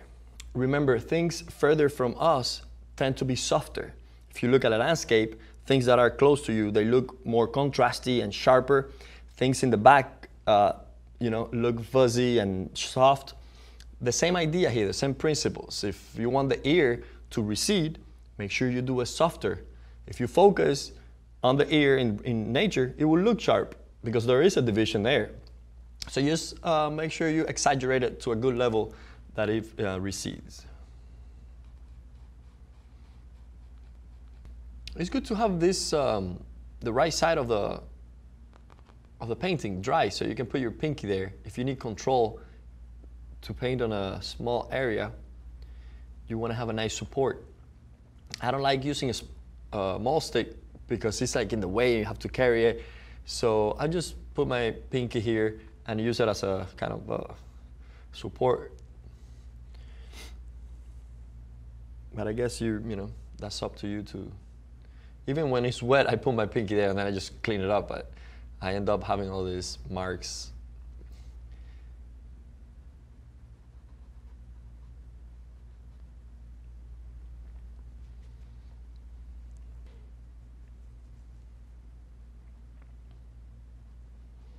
And even in small areas like this, you want to be aware of how the light is affecting it.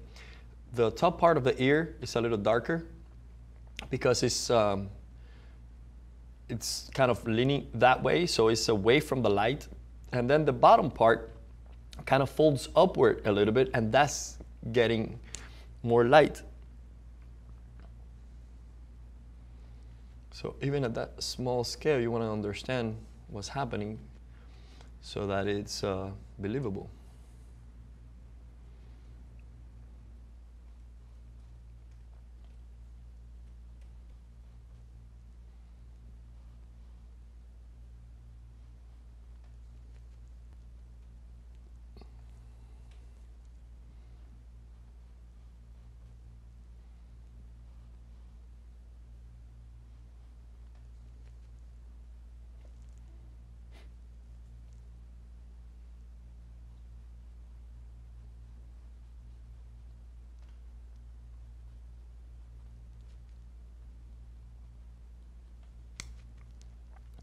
A good way to soften an edge, you can do kind of like zigzag it around, so it goes in and out, blending both colors. And it's also a good idea to have both colors wet, so when you touch the edge, they kind of merge together. If you have an area that is dry, it's harder to do it because it's kind of glazing. If you pull a color into a dry area, it's going to have a different effect, because it's gonna spread it thinner, so it becomes warmer or cooler depending on the value. But it's a good idea to have both colors wet, so you can kind of have a better experience softening it.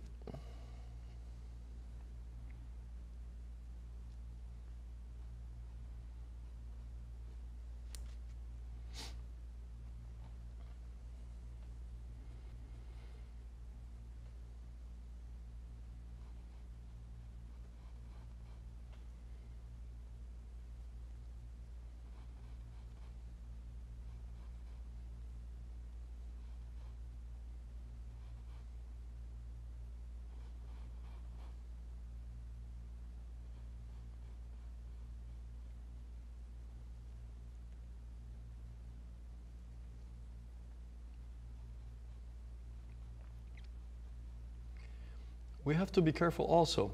For instance, I'm painting this area here, and even if I put the same color, right? I get the same shadow color, and I put it from here all the way to the edge.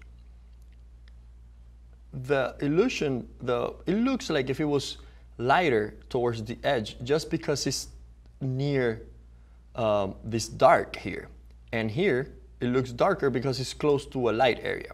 So even, for instance, in this area here, it probably looks like this side is lighter than the inside, but it's not. It's the same color, just going across.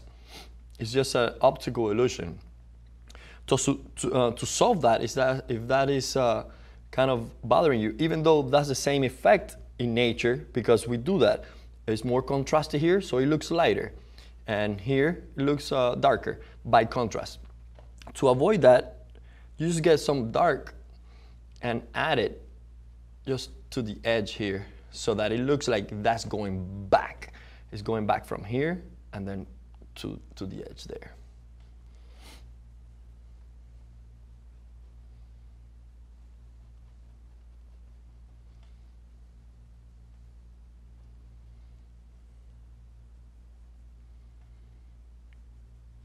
And before you put any reflected light in the shadow, first have a clean note, one value, and then add it. Because if you put it from the beginning, it might look like you might exaggerate it.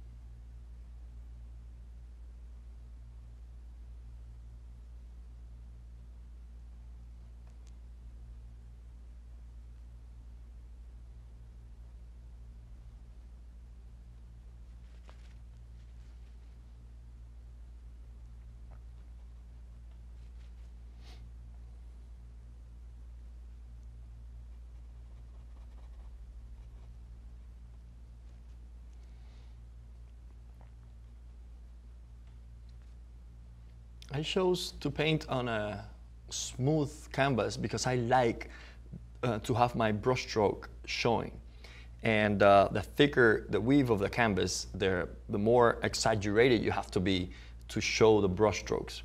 So it's up to you the type of canvas that you choose. I've painted in different types, and I find that for portraiture and for fine detail, it's just better to have a smooth canvas, smooth surface to work on. But it's not about better or worse, it's just personal choice.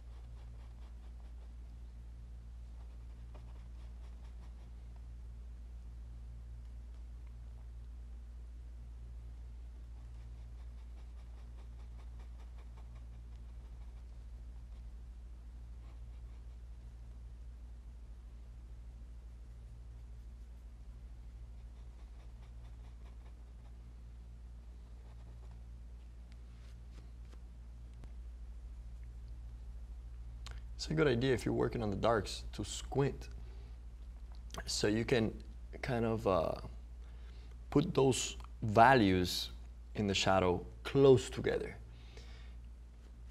even knowing that they become more contrasty when you focus on them. Even if you have experience, they still trick you. So make sure you use stuff like squinting or the black mirror to compress, group together those dark areas.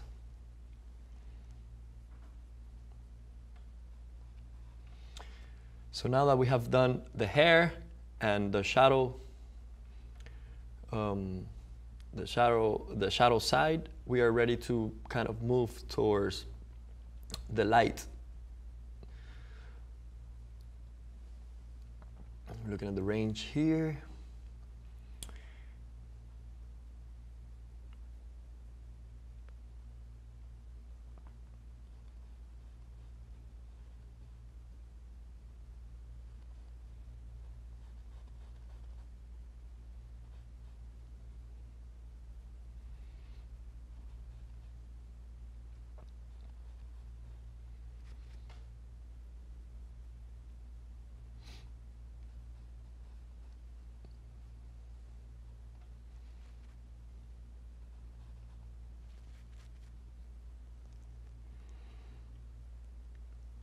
Look for some of the warmth warm touches around the edge between the hair and the flesh. There's like a warm note around that, and look for those and add them there. They kind of make it look more alive when you do them.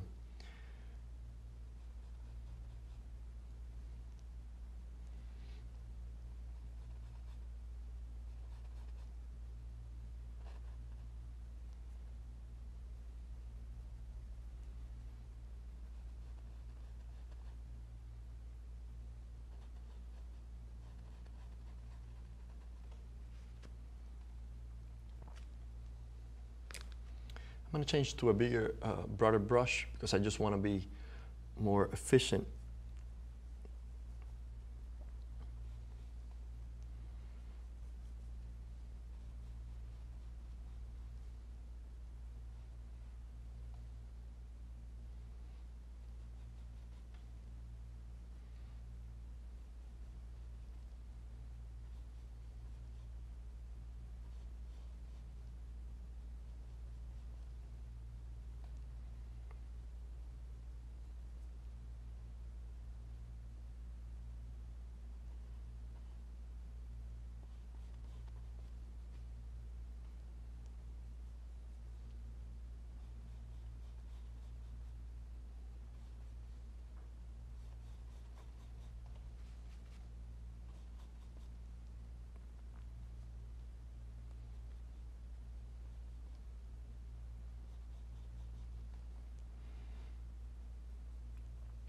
Adding some cool, getting from gray here, mixing it up.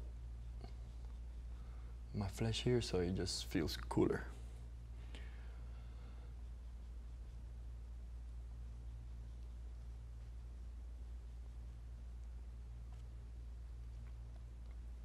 So the forehead is just transitioning towards the dark, losing chroma before it hits a little bit of the shadow here. And the same happens to that area. We are using a type of lighting that is called crest lighting, meaning that the lighting is facing us, is hitting kind of like, not the center, it could be towards the center of the form or towards one side, but there is either rim light, which is the light that comes from the side. Most of the surface will be in shadow, but this is this light is the best light that shows the form because it's just facing you. The light is right in the middle of the form, and it's clear how it turns to each side. So, for instance, this side of the head is going to become darker so that we have the illusion that the forehead is coming towards us, turning around.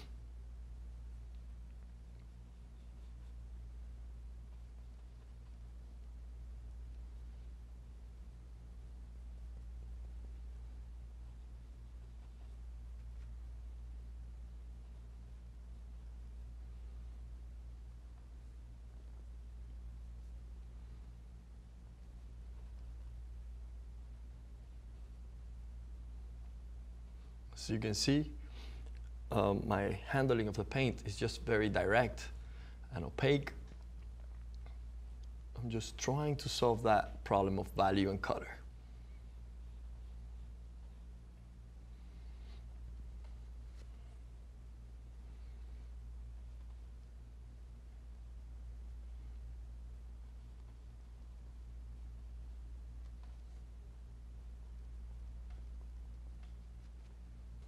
And as soon as you kind of described the surface of an area, make sure you go around the edge and see the quality of the edge. And I see that here I could be softer, because right now I have a sharper edge here, which is fine for variation. You want variety in the edges. Here is softer than this part, and it comes towards the light. I want to have a little bit of a softer transition to the hair so that I add variety to the forehead. And if we do that throughout the painting, then the whole painting becomes much more exciting.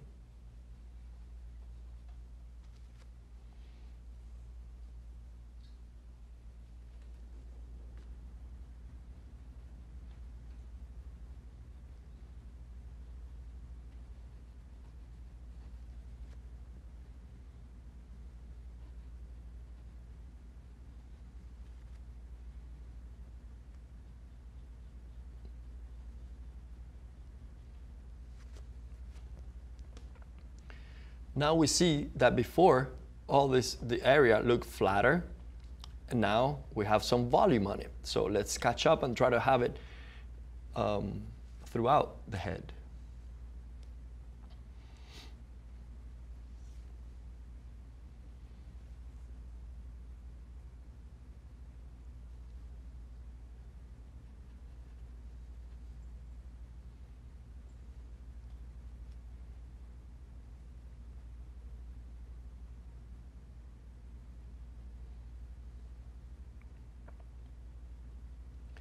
As a principle, it's better to have the shadows more similar, meaning having kind of the same color through the shadows and more variety in the lights. That way the painting has this dignity to it.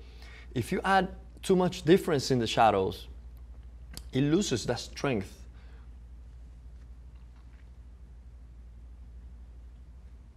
So think about the variety in the lights and more constant with the shadow.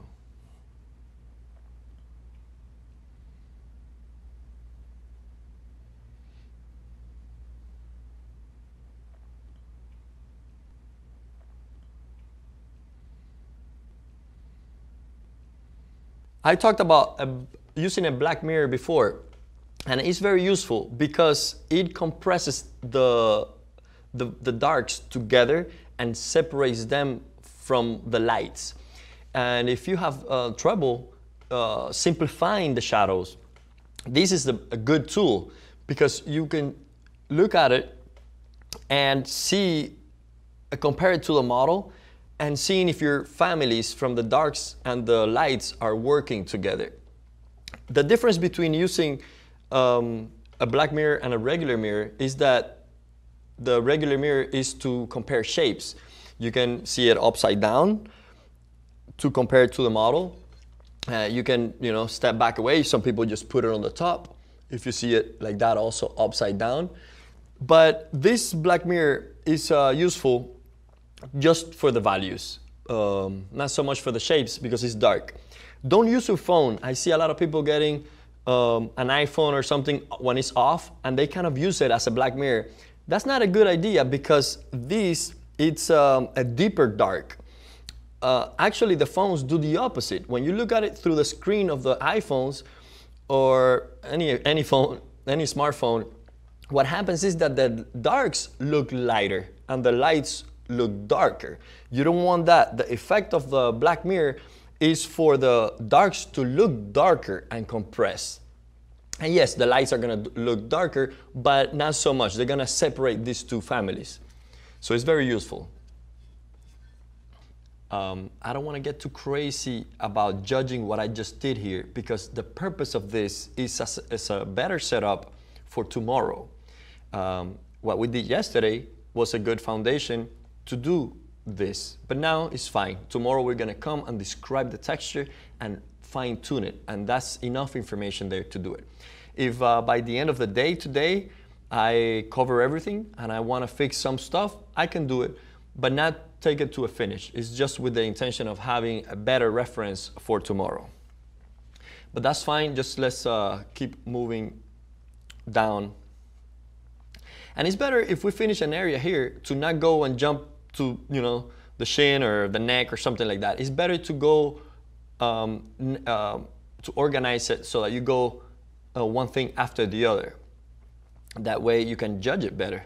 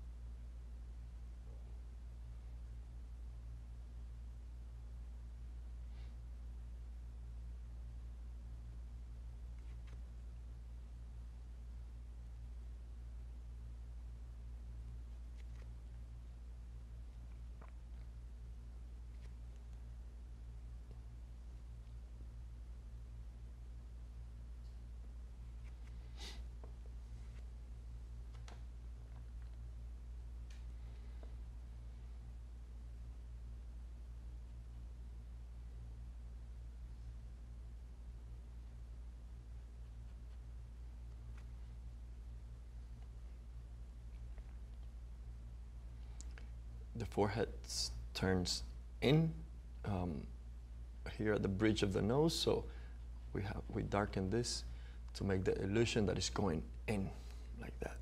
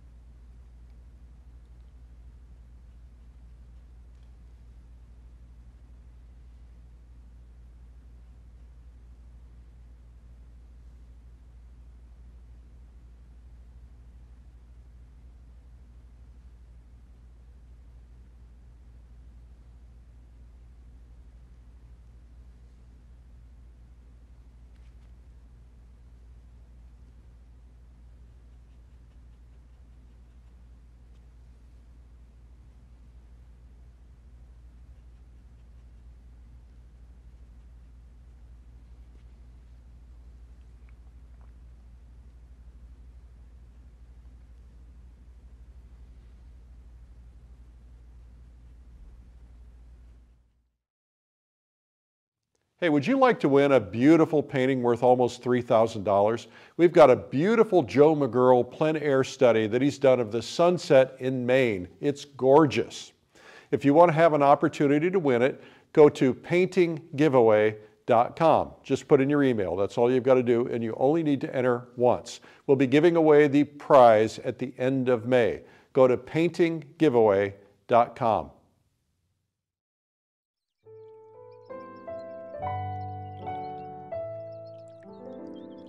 Streamline Art Video is proud to partner with Art Renewal Center to bring you Secrets of Portrait Painting with ARC Master Artist and Salon winner Cesar Santos. In his early childhood in Cuba, Cesar, always interested in creative arts, built mud sculptures in the rain and used his imagination to invent toys.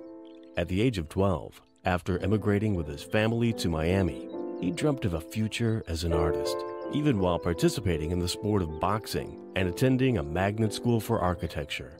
His first love was always fine art. After learning a contemporary view of post-impressionistic principles, Cesar wanted to add to his knowledge by understanding the scientific aspect of painting. He set off to the Angel Academy in Florence, and then took that knowledge to meld what is now his unique and personal style, reflecting both modernism and traditionalism. Cesar is well known for creating portraits that reflect his passion for the unnoticeable yet irreplaceable people of his community. In this extended video, follow along with Cesar as he expertly guides you through each step of preparing, creating, and finishing a portrait painting. With his systematic approach, Cesar removes the difficulties many artists encounter when painting portraits. He'll show you proven techniques that he has developed through many years of his studies. It's always good to find out what the problem is. Sometimes we see problems, and in our lives we do that a lot. That's a problem, that's bad. That's easier than finding how to fix the problem. So as soon as you find the solution, that is what matters. Whether you favor classical or contemporary, you will benefit from all Cesar offers in this video, where nearly every brushstroke is captured for you to see.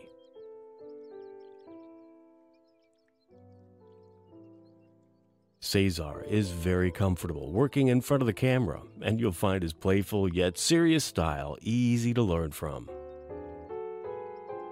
His principle-based teaching methods are straightforward and practical, taking portrait painting, something that many artists find difficult, and making it much easier to learn and apply. All of this has the teeth inside. The structure of bones is just a circular shape that goes from side to side here, like that, and then from top to bottom going like that too. Cesar breaks down the process for you into 4 stages: drawing and constructing, dead coloring, first painting, and second painting. Anybody can start a painting. The problem is to finish it with detail and not lose the broadness of it. In each stage, Cesar will not only demonstrate what he routinely does in his own work, he'll carefully explain in detail why he does it this way and the advantages these methods have. So in this case, I put the white, light red, and a little bit of yellow. Mix it up to a nice flesh. I see a lot of paintings having this line too thin at the end. Remember, that's something that is folding inward like that. So it has to have an area of darkness that is just, before it goes totally inside the mouth. So make sure that this has some width and height to it. You can then take this information and incorporate it into your own paintings in no time. Soon you'll be enjoying painting portraits more than ever. Watch as he skillfully paints a realistic portrait from start to finish, interpreting physical features and developing flesh tones with great precision. Because of Cesar's unique teachable talent, this video is appropriate and useful for all skill levels. The whole experience of just one painting is really interesting, and it looks for emotions within the artist. And now is the time to be precise and kind of like meditate into this world that you have created here. And that's the beauty of being an artist. The skills Cesar teaches are unique, yet universal, and you'll find his techniques to be a natural way of building and creating portrait painting that you will be proud to show off. In this video, you'll also enjoy a showcase of Cesar's artwork, along with an interview of the artist conducted by Vern G. Swanson, Art Renewal Center trustee. Also featured is a musical composition directly inspired by the artist work from Brazilian composer Giacomo Lombardi. This video will become a treasure in your own resource library, and you'll want to refer to it over and over as you master Cesar's secrets of portrait painting.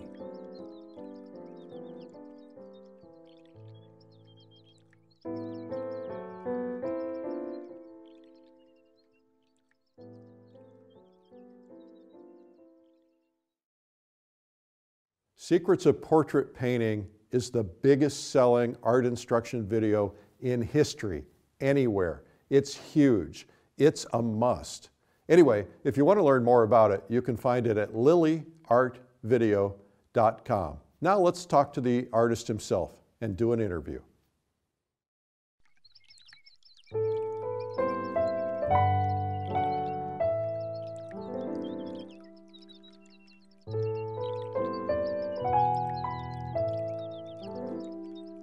Hello, my name is Vern Swanson, Director Emeritus of the Springville Museum of Art in Springville, Utah. It's my pleasure today to be with Cesar Santos, outstanding young artist out of Miami and Cuba. And we'll be talking with him about his life and his art and the art world of today. And it's really exciting because he's a very well-connected artist who knows many people. More importantly, everybody knows him. And so let's begin. Hello, Cesar. How are you?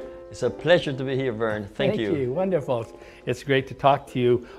It's been wonderful to spend the last day getting to know you better. A lot of people would like to know, who is the real Cesar Santos? Tell us about how you began your life and how you got to where you are today. Well, I was born in Cuba, in Santa Clara. It's a small city, town in Cuba. And there I grew up pretty much wild. We had little toys to play with, so we had to invent our own toys. And I think at an early age, that got me to be a little bit of a craftsman. And also getting creative with having not so much things to do. Getting creative when it was raining, go out and do sculptures in the mud, or doing our own, conversational pieces with friends when their lights went off and stuff like that. Because I grew up in a moment that Cuba was having some serious trouble after separating from Russia. And anyway, so when I was 12, in 1995, my family immigrated to America, to Miami. And that's when my whole life kind of changed completely, because now I had a future ahead of me and I had things to engage in more seriously. And that's when I started more interested in the arts. Before, it was my uncle in Cuba influencing me, saying, you have talent, go draw, do these drawing exercises. But it wasn't a serious thing because I was boxing as well. My father put me into several sports, track and field and boxing. And even though I kept practicing them and still do, my focus in America was to become a fine artist, a painter. Oh my goodness. So when did you decide that you would be maybe an artist? I decided when I was in middle school, and the only good grades I had was in art class. My art teacher said, you cannot go to a public school, apply. If you don't have money for a private school, just apply to a magnet school. And we have one of the best in the nation, Design and Architecture Senior High. And that, I think, was when I decided to launch my career in the design field, in the art field with design and architecture. And then from there, I decided that I wasn't gonna be an architect, so I turned into fine arts. So for college, so I just kept going more and more into painting. And more into painting. And what kind of painting? You went to art school, the New World School of the Arts. Of the Arts. For college, yeah. And what kind of school was that? And what kind of art were you basically directed towards? Well, I was part of the art establishment. So pretty much that school was based on the contemporary views after post-impressionist type of principles, more directed to conceptual art and experimentation, rather than developing the classical techniques or the craftsmanship to see the world around us and represent it. It was not about that. It was more how to live as an artist, how to see as an artist in terms of what we call artists nowadays. So basically it was a modernist, postmodernist type of art education. But that's not exactly where you are today. There must have been a turnaround somewhere. How did your life change that in such a way that you are now the artist we know you are? Well, I see myself as being part of that, and I would like to be always. I never thought of myself as a classical or a purist painter. The only difference is that I was not happy with the teachings I was getting in the school, because it was one direction oriented. It was only conceptual and experimentation, and never the scientific part of painting, which I loved. I looked at our history books and I looked at Velázquez and I say, how did he do that? And page by page, different names come up and all these secrets were lost. So I think as an artist, developing artist, I saw myself that with the responsibility to go and learn how to do that if that was my passion.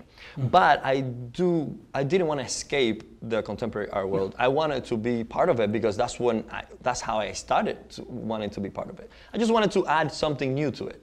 So basically, you were that, and now you're going to be this. You're going to meld the two together. Yeah, so I left the school. How did you do this? What mechanism brought the two together? Well, after 4 years there, I was about to graduate with a bachelor's degree, and all my future looked like was teaching, like one of my teachers, theory of art, art history. So I said, no, I cannot do that. I'm not going to depend on that for my life. So I looked around and I saw this small academy in Florence, the Angel Academy of Art. And I saw the student work on the website, and I said, am I that bad as an artist? Are they learning how to do this? Or what is this? So I kept insisting, and my parents finally, after a year of me bothering them to get me there, they finally cooperated and gave me the funds to go study there. Oh my goodness, that's spectacular. So how long were you in Italy at the Florence? I graduated from the Angel Academy in a year and a half. I was in Florence about 2 years. About 2 years. And so you kind of set your own agenda. And really it's remarkable. I know of no other American artist or European artist who has tried to meld the two, modernism with traditionalism. Now, tell me, which artist, living or dead, have been influential in your art career? Well, thank you for mentioning that. Just a little bit before that, I wanted to mention that that was my life. After studying in contemporary art academy, art school, and going through the conceptual training and mixing that with the traditional school in Italy, I was part of these two worlds, and I also saw nobody doing this conversation. Right, so my series of syncretism was about that, about opening a space in a canvas that both both opposite schools of thought can live together and interact with each other, because that was my life. That reflected who I was at the moment. Now, about the artists that influenced me, I have never been a type of, I don't follow the artists. I look at images of the past, the present, that talk to me, that tell me something, that I learn from, and that's what I take away. I don't, there are Rembrandt pieces that I don't really like, and there are, unknown painters that I'm blown away by some of their works. So, but I have two influences. One is from artists who change the term beauty, that challenge what beauty meant, because we think it's a universal, beauty is universal, but it's not. We know that what is beautiful as makeup in some tribes, we find them horrible. And so beauty always changing within the social group that we are. And I think the artists, like for instance, Michelangelo, when he did the wall, not the ceiling. You see, the ceiling is good taste, is more organized. And you see the wall and you see the artist saying something different. And that caused controversy and you know, problem at that time. So I like that. And also Jericho with the Wrath of the Medusa, saying, I'm gonna render this huge painting and I'm gonna dedicate it to this problem that we're facing. Or Rembrandt, applying texture in that way in a canvas. So I always look for people who are challenging what beauty is. It's not the beach scene or the flowers of the beautiful woman. Yeah. But on the other hand, there's Bouguereau, and I copy him more than any other artist because he took beauty to that perfect level that is impossible to achieve nowadays. I believe when I stand in front of the nymph and satyr, I don't like, you know, it doesn't look like a human did that. So for me, those are influential painters or art. Absolutely. Well, tell me, so you're approaching art basically different than other artists who graduated from Angel Academy, which is one of the more famous ateliers or academies that are kind of opposing the hegemony, the dominance of the art world being controlled by postmodernism. So official art of the world today is postmodernism. Modernism, postmodernism. Now, there's a growing number of academies like Angel Academy throughout the world. Now, it's a young movement, and I'm sure there's a lot of growing pains. But tell me, what do you think are the strengths and the advantage of these new academies, and maybe disadvantages? I mean, because they're not all doing everything right. They're in their infancy. Well, I think the strength is that it's an alternative. For me, it was an amazing opportunity to be able to go there and know that you can learn these principles and the technique has not completely been lost. So we see the positive. You can actually become more knowledgeable about the world that surrounds you, about the visual effect. You can learn how to mix paint and translate the world around you into a flat surface and make it look three-dimensional. So all these are good attributes of those academies. I think the moment you go through the training and you acquire this technique and this ability to paint realistically, the society tells us that this is amazing, it's looking good. Facebook tells you that, your parents tell you that. So you rely on that and think that that is the end, and you don't question anymore. You say, this is beauty, contemporary artists don't know how to paint, they don't know what they're talking about, this is true art because it has been proven in the past. And there's no point to be mimicking classical painting. And that's what I see a lot. I see a lot of mimicking and wanting to, but really it's not about that. I think art has to challenge, take people to a new place they've never been before. It sounds like there's a bit of arrogance there. Once they've attained a minimum degree of proficiency, they think they've gained it all. But it's really student practice. Exactly. That has been my challenge, because I want to learn how to be a better painter. I want to create with my brush things that will take people's mind to a new place, a different place. But I want to be relevant to my surroundings. Exactly. I want to present images that people, that not the public, because that's what television does. And I think that's a mix, that's a confusion that we have. I don't care in my art to please people. That should be, as an artist, I want to challenge myself and look for what I believe is beautiful or what I believe I should be saying and saying it. If people like it or not, it's not up to me.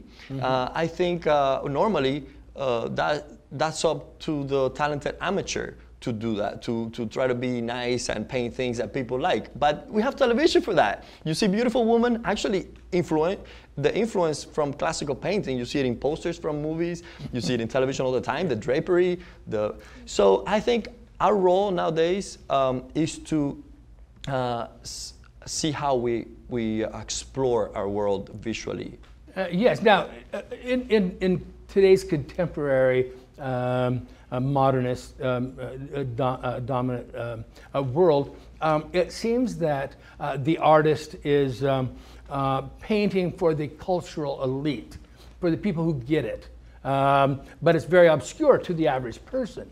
Yeah. But it sounds like you don't want to go that way, and you don't want to go like an illustrator to where you're just painting or drawing for works that everybody gets. It sounds like you want to paint paintings that are relevant to you, and you're hoping that they're relevant to other people, but they're challenging. You still want to remain a challenger to people. Yeah, all the time, and to myself. I don't sleep in peace. I'm always thinking, what's going to be my next painting? How can I say something more complete as an expression? Right. And that's why I want to make sure that people understand that these academies are doing an amazing thing, because they're giving artists tools to work with.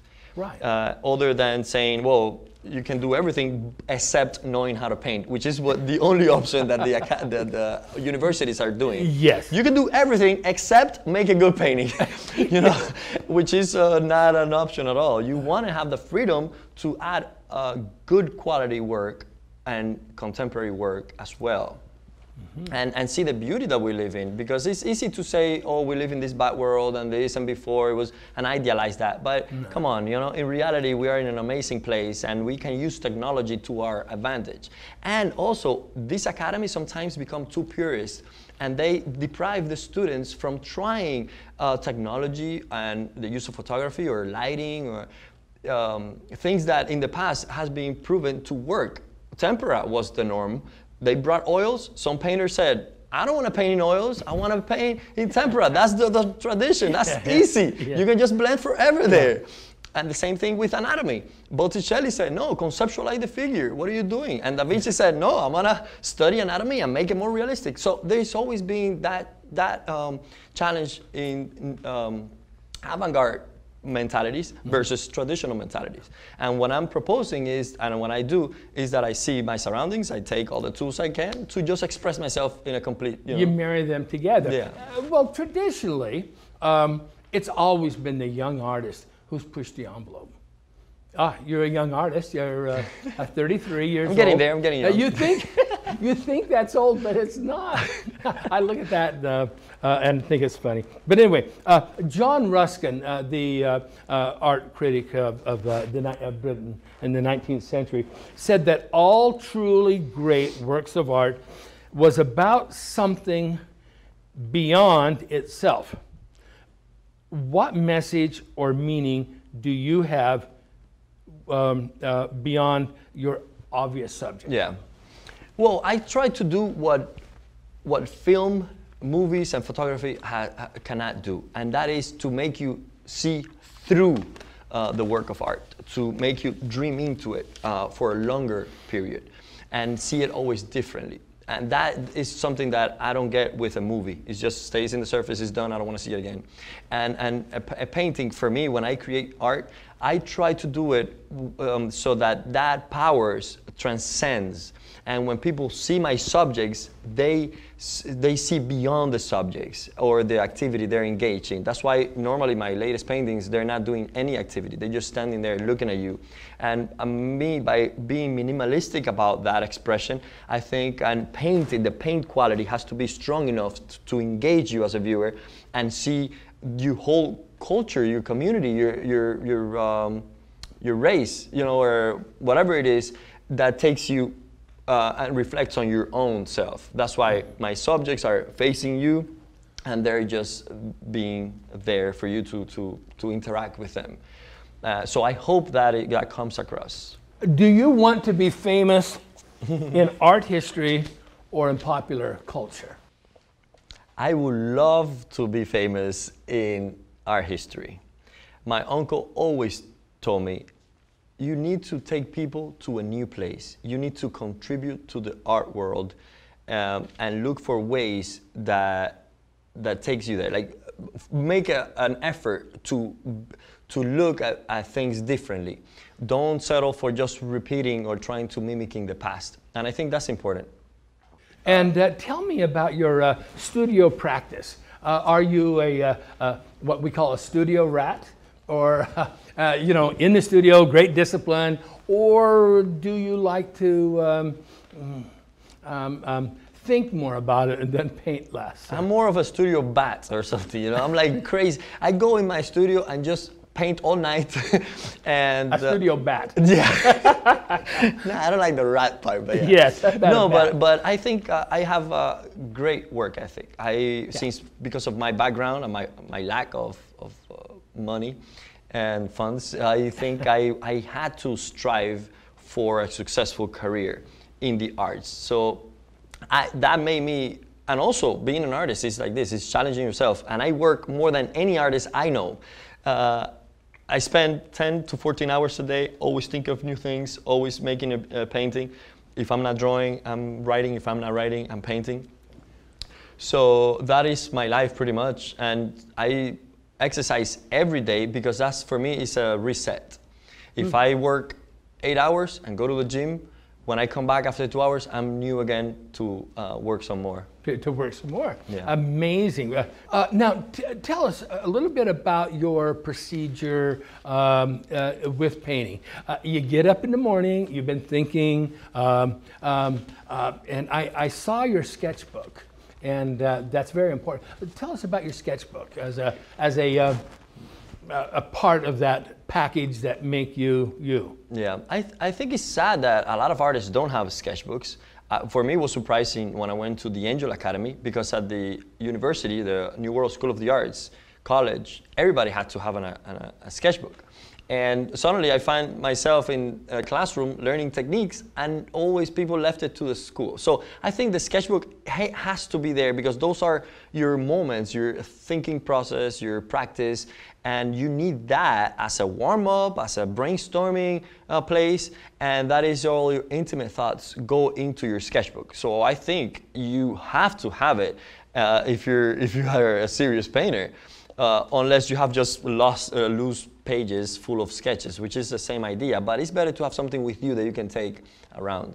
My process in painting, even though I use technology, I think it's very classical in approach, because I take photos, and those photos I take them as studies. They're not, I don't copy the photo because I don't have anything else to paint. It's more that reference. Instead of doing a color study for this and a sketch for that, I get some photos and I arrange them in Photoshop, which is more of another study. Yeah. And all of that works to my advantage because it's just faster. And at the end, when I'm painting, I'm looking at all these studies, even though I'm in my studio and not painting from life, I am painting from life because I took the photos from life. My thoughts came from my life. And I think that's a misunderstanding also from the conservative point of view, or the purist, that painting from life is sitting there and painting in front of the subject. And I think if you don't have arbitrary lighting, if you don't change your colors around or your values, if you're pretty much copying what you see in front of you, that is pretty much the attitude of a camera. So that you're painting from life while you're painting literally does not mean that you're painting from life. Painting from life is more like looking at your life surroundings and painting from your brain, cerebral painting, and just painting it. It doesn't mean that you have to be outside of your studio or anything like that. So my approach, even though I use technology, as much as I can, or as much as it doesn't harm me, I think it's very classical because I get all these studies and drawings and make it. Well, do you paint from life? I mean, I do. I do. I'm gonna do it soon. I'll be doing the demo. Well, you'll be doing it right away. But I always I force myself to do it because that's the only way, and I feel I want to make it clear for students that are beginning and have this and say, oh, photos, I love it. Cesar approved it, so I'm going to do it. Yeah. And what I'm saying is I never painted from photos when I was studying. In high school, studying art didn't, and in college didn't, and even at the Angel Academy didn't. I just use it now because I just realized I don't have to do what the teachers told me or what the school told me. It's to my advantage. But if you want to learn how to describe form and to paint a good atmospheric impression, you have to study it from life. That's because that's what you have in front of you. Exactly. Otherwise, the photo is going to tell you what to do, and that's not. Do you feel that photos often lie? All the time lie. You see it in courtrooms all the time. Yeah, of course they lie, and artists lie too. And I think that is the beauty of art, is distorting reality. Mm-hmm. If you copy what you see, nobody cares. And people say it's like a photo. You don't say Rembrandt is like a photo or Caravaggio, right? No. That is because they lied about what they saw in reality. And I think that's the beauty of it. You see the reflection of a mountain in the still water, in the lake, and that calls your attention more than the mountain itself. So we humans love these things that are similar but not quite, like black and white photography. Sometimes it's more intriguing than regular photo. And that's why we have Instagram with all these filters. So you change all these filters and make it more interesting. You don't want reality as a raw sense. So I think as an artist, that's what we do. We show an alternative to raw life. Right. Now, the artist Frederick Leighton, Lord Leighton, he and Alma-Tadema even used photographs. So he would photograph his paintings and then look at the photograph and say, this needs to be, and then go paint from life to change it. Yeah. And then he'd photograph it again. Is that interesting? Have you ever heard anybody work that way? Yeah, I think Burrow did some of that too. Yeah. No? So they had used photographs, but more as process, not as product. Exactly. You don't want the tools to do for you what you cannot do for yourself. For instance, if you learn how to do a straight line, you practice, you put the points together, and you kind of take your time and do a very straight line. Then you have a ruler, and that makes it easier, right? So you don't want a photo to solve the visual problems for you because it's already flat, it's a face, it's a background, so you just copy that. You don't want to do that. No. So you want to be able to manage yourself so you don't have to depend on the tools. You can just control and use the tools. Like brushes. Why do you want to paint with your fingers? We invented brushes to help us paint better. So anything that you as an artist find that is important to the process, your process, then use it. But it's a personal thing. It shouldn't be a value thing that for everybody we make a rule, know this and know that. For instance, projection. How many people have projected? People in the past projected, people in the present. But that is, and some people say, oh, they're cheating. I don't think so. I think they're cheating themselves if they don't know how to draw from life. Yeah. And they do that, but you can see it. Nobody's gonna get a good painting if you don't know how to draw and you just project it outside. So I think it's just like, you know, there's nothing inherently bad in those things. It's just the way it's used. Exactly. You okay. see? Now, in the past, many great artists, when they always had people that they trusted to come and look at their artwork. For instance, John Singer Sargent, whenever he would get a passage that is just a problematic, he would call in Alma-Tadema. And Tadema would say, okay, do you have family or friends that would, or artists that you know? And they would say, you say, hey, come take a look at my work and critique it for me. Do you ever do that? I do. Or all the time, every painting, and that's my wife. My wife Valentina, well, I met her when I was starting the Angel Academy in Florence. Oh, just starting. So basically, she went through my whole program, the bark drawings, the charcoal, everything. I would take her in the studio and show her the system, and I was so amazed by the way we construct a painting.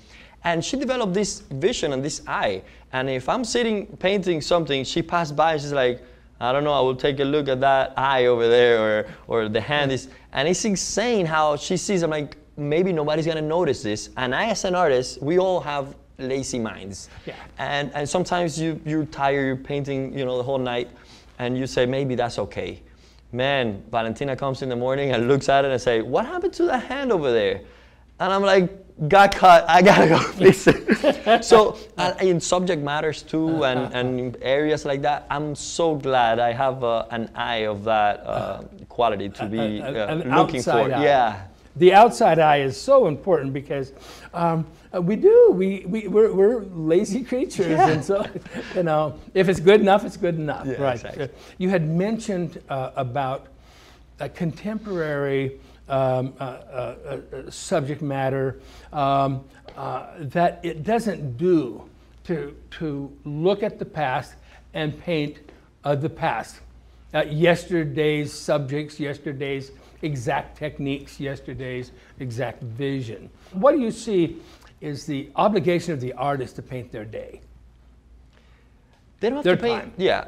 I don't think it's the obligation of the artist to paint their day or their time. I think it's the obligation of the artist to be aware of their day and the time, and to somehow present it or go against it or something. But you cannot be asleep and say, I'm gonna do that because that's the comfortable way to do it and that's easy. They solve my principal problems, or my elements are there, and I'm gonna use that to make my amazing paintings that my cousins love. You don't want to do that as an artist. You want to challenge yourself and say, what is it? What is my situation in the world? Why do I paint what I paint? And question it all the time. That's what I'm wondering. And look at television and what it brings, and cinema and theater, and say, okay, I have these little things here, square canvas with paint. What can I do that is powerful? None of the famous artists we know painted mimicking the past.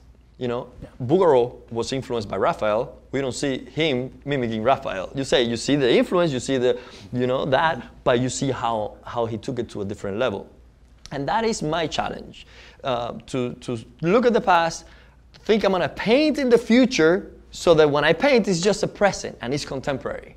Exactly, wonderful. How do you, by what mechanisms do you keep interested in your own artwork? Now, you mentioned that you're somewhat prolific. I mean, you work very hard, you produce, but after X number of paintings, does it begin to be routine?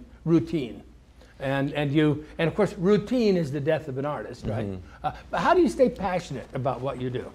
Well, I stay passionate by conversation. I look around, talk to different minded people, argue with them, fight sometimes. Fight. Peaceful fights, boxing fights. Yeah.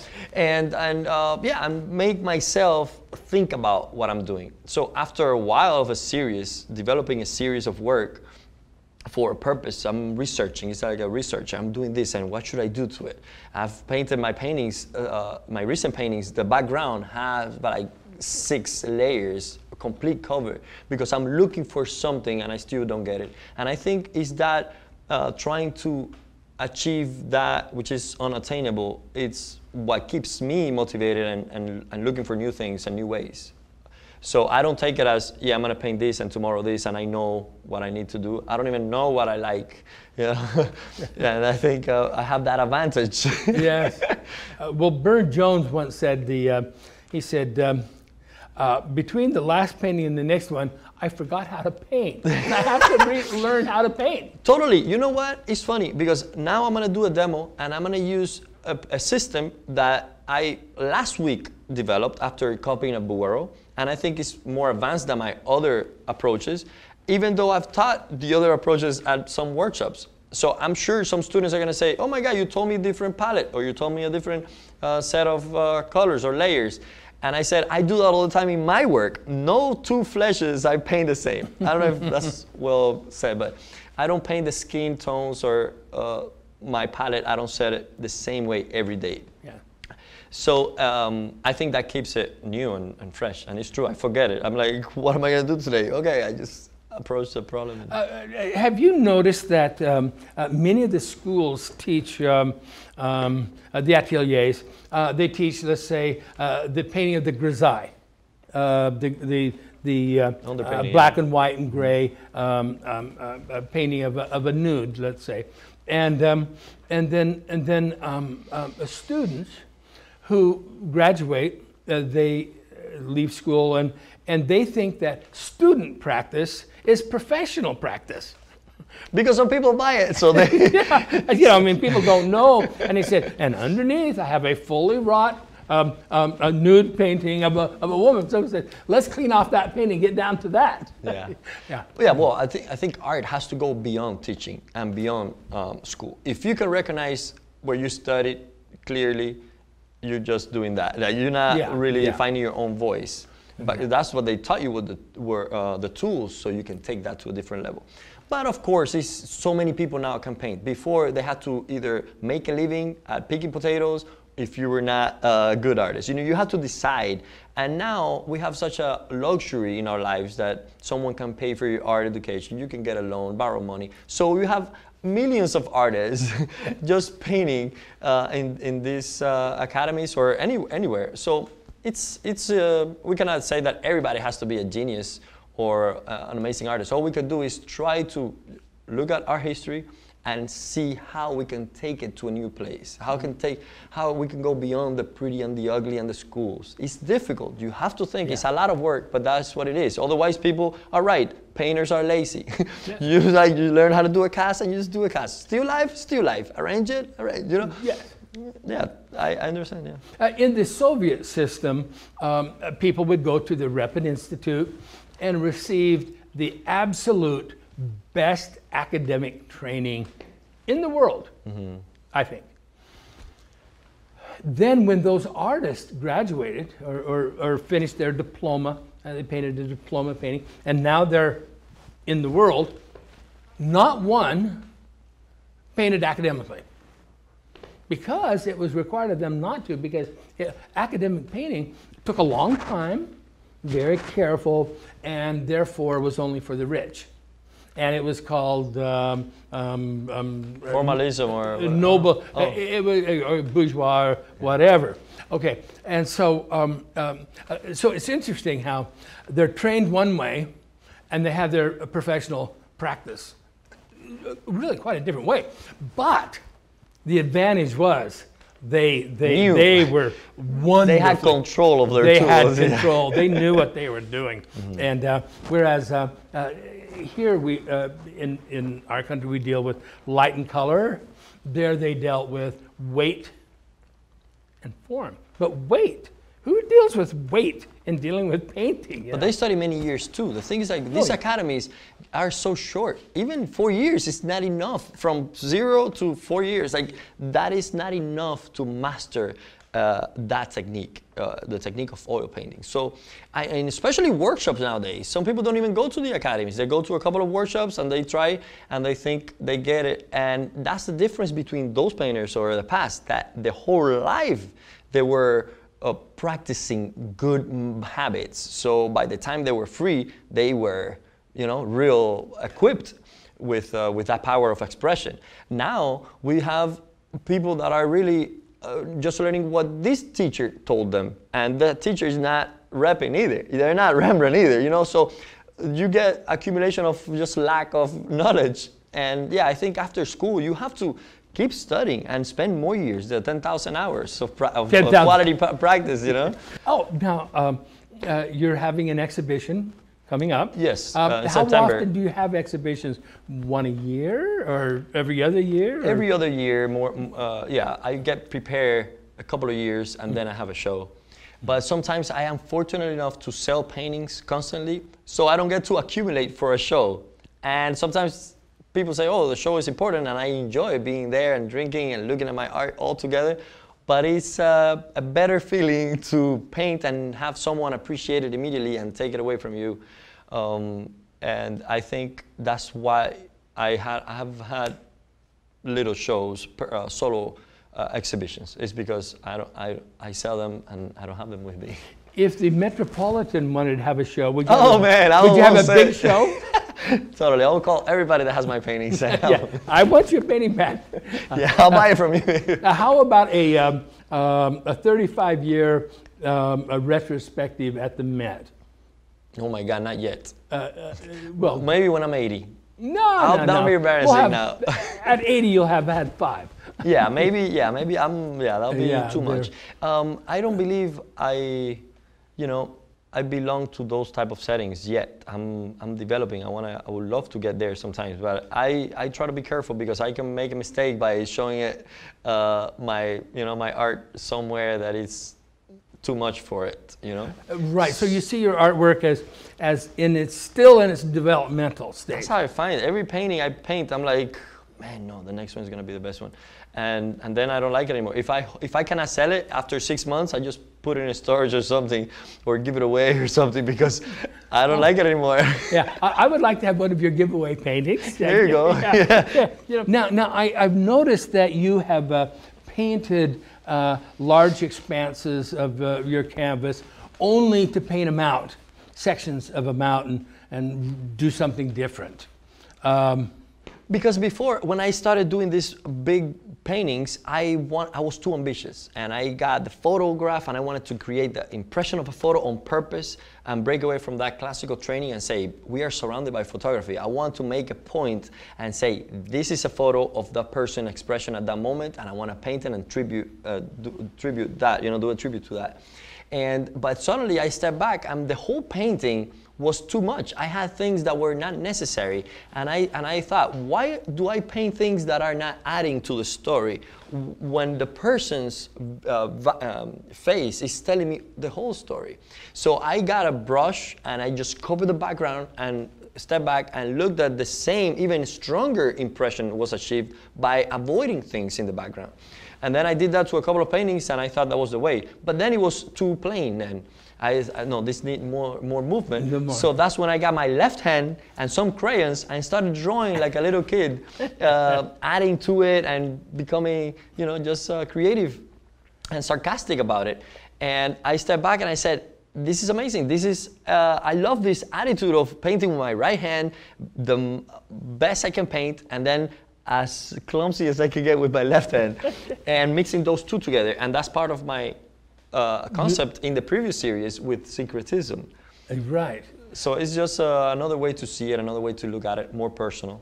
And so it seems like you've had a series of paintings that an academic part and then an introduction of some modernist, maybe a modernist painting in the otherwise academic work of art. And now this new series, are you still painting in this way, or are you off on a new adventure to that right now? I'm just discovering it. And but that just seems like it's kind of the next step as you march forward.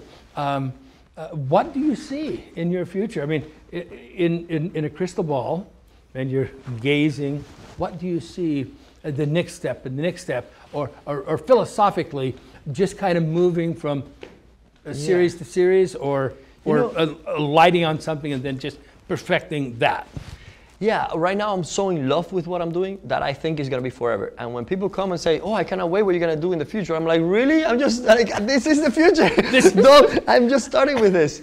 So I think I'm already doing something that was the future 2 months ago, and so I don't have the ability to see beyond that. I'm just engaging in the present and trying to develop that now. And I hope it lasts forever and I discover new things within that, but I'm sure it's not gonna happen. It never happens. Right. But I don't wanna be concerned with that fantastical world. Yeah, you went yesterday, today, and tomorrow. It's good enough. Exactly. Yeah, let me revel in what I'm doing, right? Mm-hmm. Now I understand that there may be a book published on you in a couple of years, published by your wife.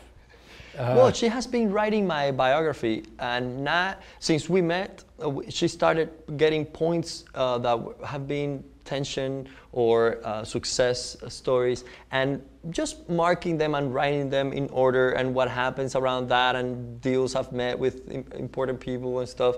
And I think before it was just little text, but after 10 years. It's just one cool thing after the other. And I think that was a good idea to do, because now we have all these, you know, writings that we might have forgotten if we didn't put it in paper. And I hope that will serve the future to just teach people, or to show more of my life, how it went. And it also solidifies your reputation and your career, because you want to have a career tomorrow as well as enjoying it today, and with an expectation that tomorrow will be a good tomorrow. And I'm sure you seem to have confidence that you know, life will go on and you'll be able to have a painting career. Oh, I think I've had it, because I came from nothing. I had nothing, and I always said I will make it, and I didn't have plan B. And some artists call me and say, oh, do you think I'm going to make it as an artist? Or if you're thinking that, you're not going to. Yeah. Because I never thought about that failing point. And my present is the future of 10 years ago. So 10 years ago, I said, would I make it in 2016 or 15, living as a painter without just, you know, having any other job? And it has happened. So I don't have to worry about that. I know that if I just do what I love, there'll be a way to survive, you know? Yeah, you know, my background is in academic painting mostly, and naturalist painting with the Russian art. And but your artwork is still yet to be categorized. You're kind of a little outside the box. now you go, how does that make you feel? I mean, uneasy, proud, well, scared? Definitely scared, but I think that is what my uncle always told me. To, you know, if people go here, you go there. That's my first attitude when I was in college, was nobody knows how to paint here. I'm gonna look for a place to go. So I went to Italy to study. So now everybody knows academic work. So then I go back to so I always do that, but my life is like that too. I am, you know, explosive, and I change directions all the time. And I don't, that's when you ask me about the painters, I find myself knowing very little about contemporary painters and what they do and what the auction houses do. I'm not concerned with that, and maybe that has affected my work in terms of, I don't know where I'm fitting, because I'm not fitting even in my mind with anything. So I mean, I'm glad that you saw it like that. I think I feel proud that you said that. Yeah. So, yeah. Well, you hate to think that you're plowing the same old field. You'd like to open up new ground. And you lose friends with that, though, because normally a lot of, because I did it, and that's why I say a lot of, but a lot of painters paint for their colleagues. And you find yourself in a group of people, you find yourself comfortable within them, and you share ideas and principles about art. And I think that's dangerous. No two artists can be the same in that. Like, you can be an impressionist, but you have to be against each other a little bit and say, no, I don't think that's true, I think this is. And if you want to stand out, because in art, you have to impose your views until it works. Yeah. Look at Picasso, look at all these people. They said, this is, guys, this is honesty, this is me, this is real. And until people said, yes, I see it now. You cannot say, well, my friends, I don't want to be willing to agree with my fellow artists and do what they would like me to do. And I hope what they appreciate is that I love art, and I love craftsmanship and technique, but they have to understand that you are yourself, and you have to say stuff that even people don't agree, you have to say it. It is the way in the arts. And so I find myself out of any group. Social, a little bit outside. Well, there are some artists who paint outside the box, but you seem to say, there's a box? No, there's a box. But anyway, what amazes me about your work, Cesar, is that my dear friend, Frederick C. Ross, Fred Ross in New Jersey, he's a major collector of 19th century academic painting. And he is a major benefactor for thousands of young artists like yourself who are at various stages in their career. Now, I would have thought that you would be the last artist that Fred would, because he's very traditional, very conservative, just like me. You know, we're very close on that. And you would be about the last artist I thought I would like. You know, but we have something in common. You see what I mean? I can conquer you and Yes. Ross because I bring quality work.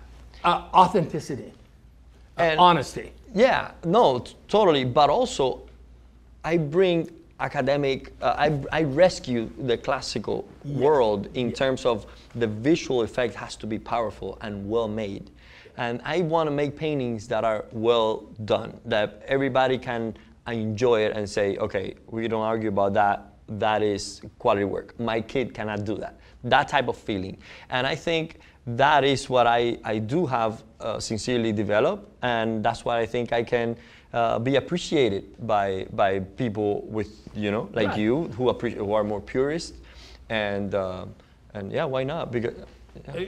Well, yeah, if you have the quality and the talent and the honesty, I mean, we see that, and then getting to know you, it's only reinforcing what we knew already. But you struck our eyes and we surrendered to you. You see, because great art does that. But I agree with all I of mean, you. it's a surprise to me. Why? What's this upstart doing? I mean, well, you know. Yeah, and it's sad when people think that I'm just trying to be strange to fit into the contemporary art world. That's sad because that's easy to judge, but they don't know that what I'm doing is looking at my surroundings. What do? I go to CrossFit, I have an iPhone, I drive a car, and I eat this, and you know, so I'm painting my people. Why? I'm being honest. Being honest is not saying, oh, my teacher told me that a girl looking at the window with a light in the face is what beauty is supposed to be, and I'm gonna paint that. And I want to be weird to be in Art Basel. No, I'm an artist. That's what it is. That's what everybody did. Being eccentric is the key to any major work of art. Rembrandt was eccentric. You're an art historian. Tell me a famous name that was not eccentric at his time. Art cannot be conservative.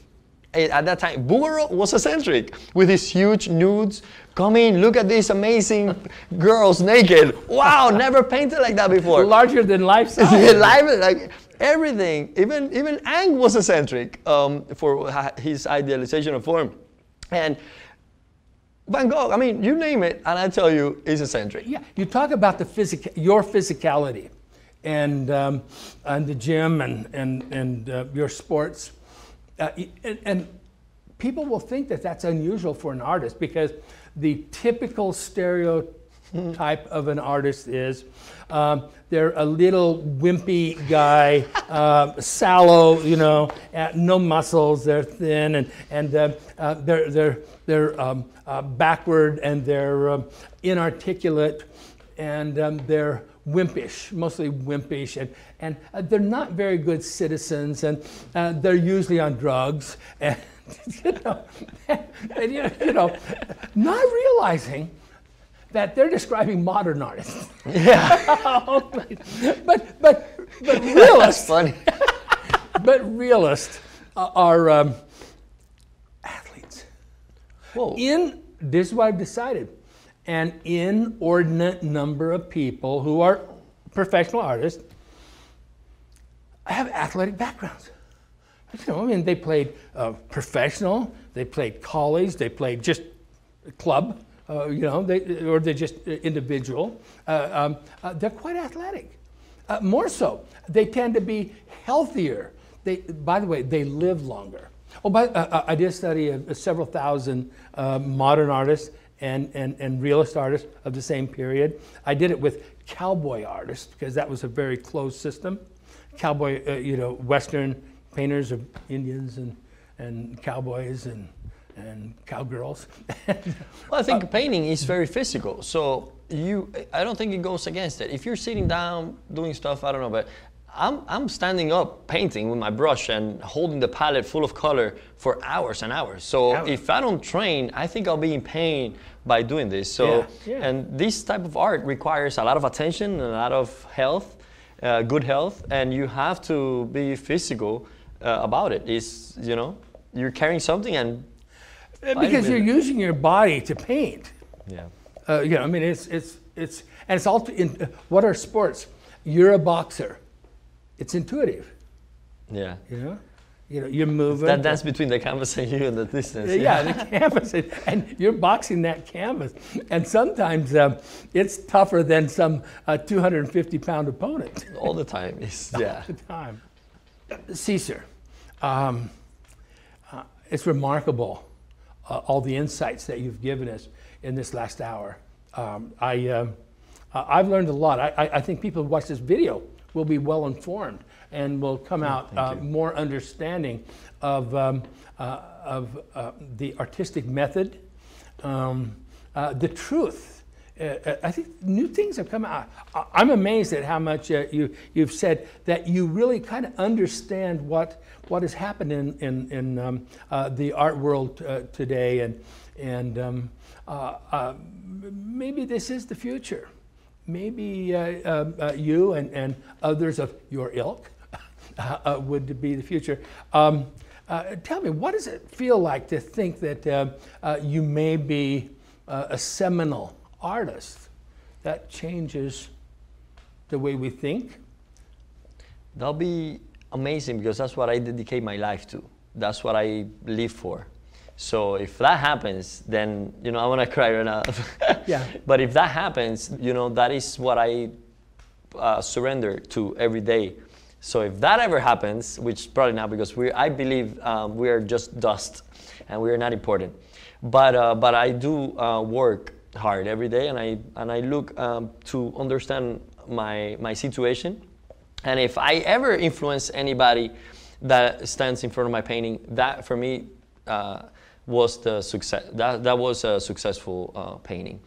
So everything else is not up to me, but yeah, it feels good to think about it. Well, that's great. Thank you very much for talking to us about what's important to you. Thank you. Thank you so Wonderful. much. Bye-bye. I hope you've enjoyed Secrets of Portrait Painting with Cesar Santos. You're going to love watching this one. It's 19 hours and you're going to get so much out of it. You can learn more at lilyartvideo.com. I'm Eric Rhodes. Keep painting.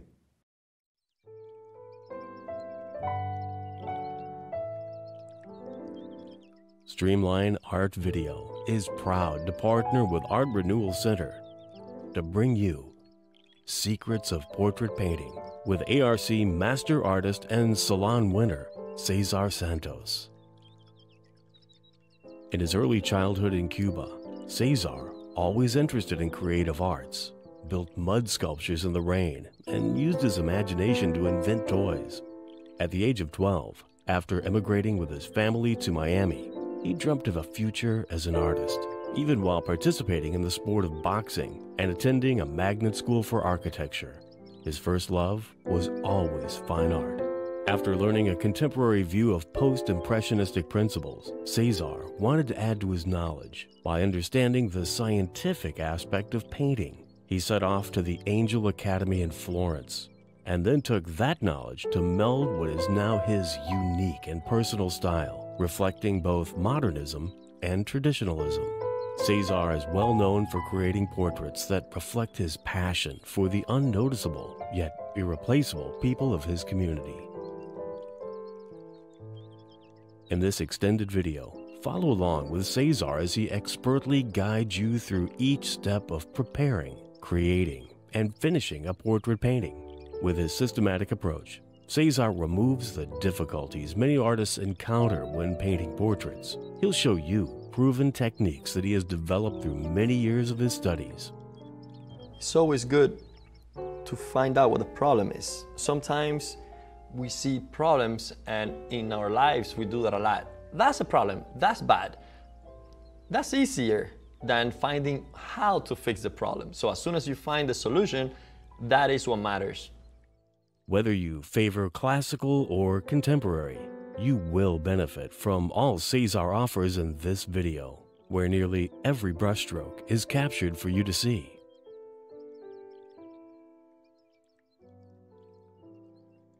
Cesar is very comfortable working in front of the camera, and you'll find his playful yet serious style easy to learn from. His principle-based teaching methods are straightforward and practical, taking portrait painting, something that many artists find difficult, and making it much easier to learn and apply. All this has the teeth inside. The structure of bones is just a circular shape that goes from side to side here, like that, and then from top to bottom going like that too.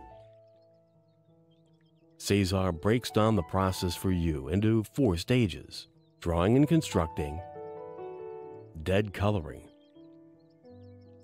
first painting, and second painting. Anybody can start a painting. The problem is to finish it with detail and not lose the broadness of it. In each stage, Cesar will not only demonstrate what he routinely does in his own work, he'll carefully explain, in detail, why he does it this way and the advantages these methods have. So in this case, I put the white, light red, and a little bit of yellow. Mixed it up to a nice flesh. I see a lot of paintings having this line too thin at the end. Remember, that's something that is folding inward like that. So it has to have an area of darkness that is just, before it goes totally inside the mouth. So make sure that this has some width and height to it. You can then take this information and incorporate it into your own paintings in no time. Soon you'll be enjoying painting portraits more than ever. Watch as he skillfully paints a realistic portrait from start to finish, interpreting physical features and developing flesh tones with great precision. Because of Cesar's unique teachable talent, this video is appropriate and useful for all skill levels. The whole experience of just one painting is really interesting, and it looks for emotions within the artist. And now is the time to be precise and kind of like meditate into this world that you have created here. And that's the beauty of being an artist. The skills Cesar teaches are unique, yet universal, and you'll find his techniques to be a natural way of building and creating portrait painting that you will be proud to show off. In this video, you'll also enjoy a showcase of Cesar's artwork,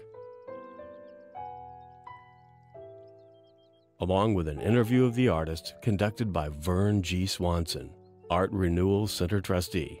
Also featured is a musical composition directly inspired by the artist work from Brazilian composer Giacomo Lombardi. This video will become a treasure in your own resource library, and you'll want to refer to it over and over as you master Cesar's secrets of portrait painting.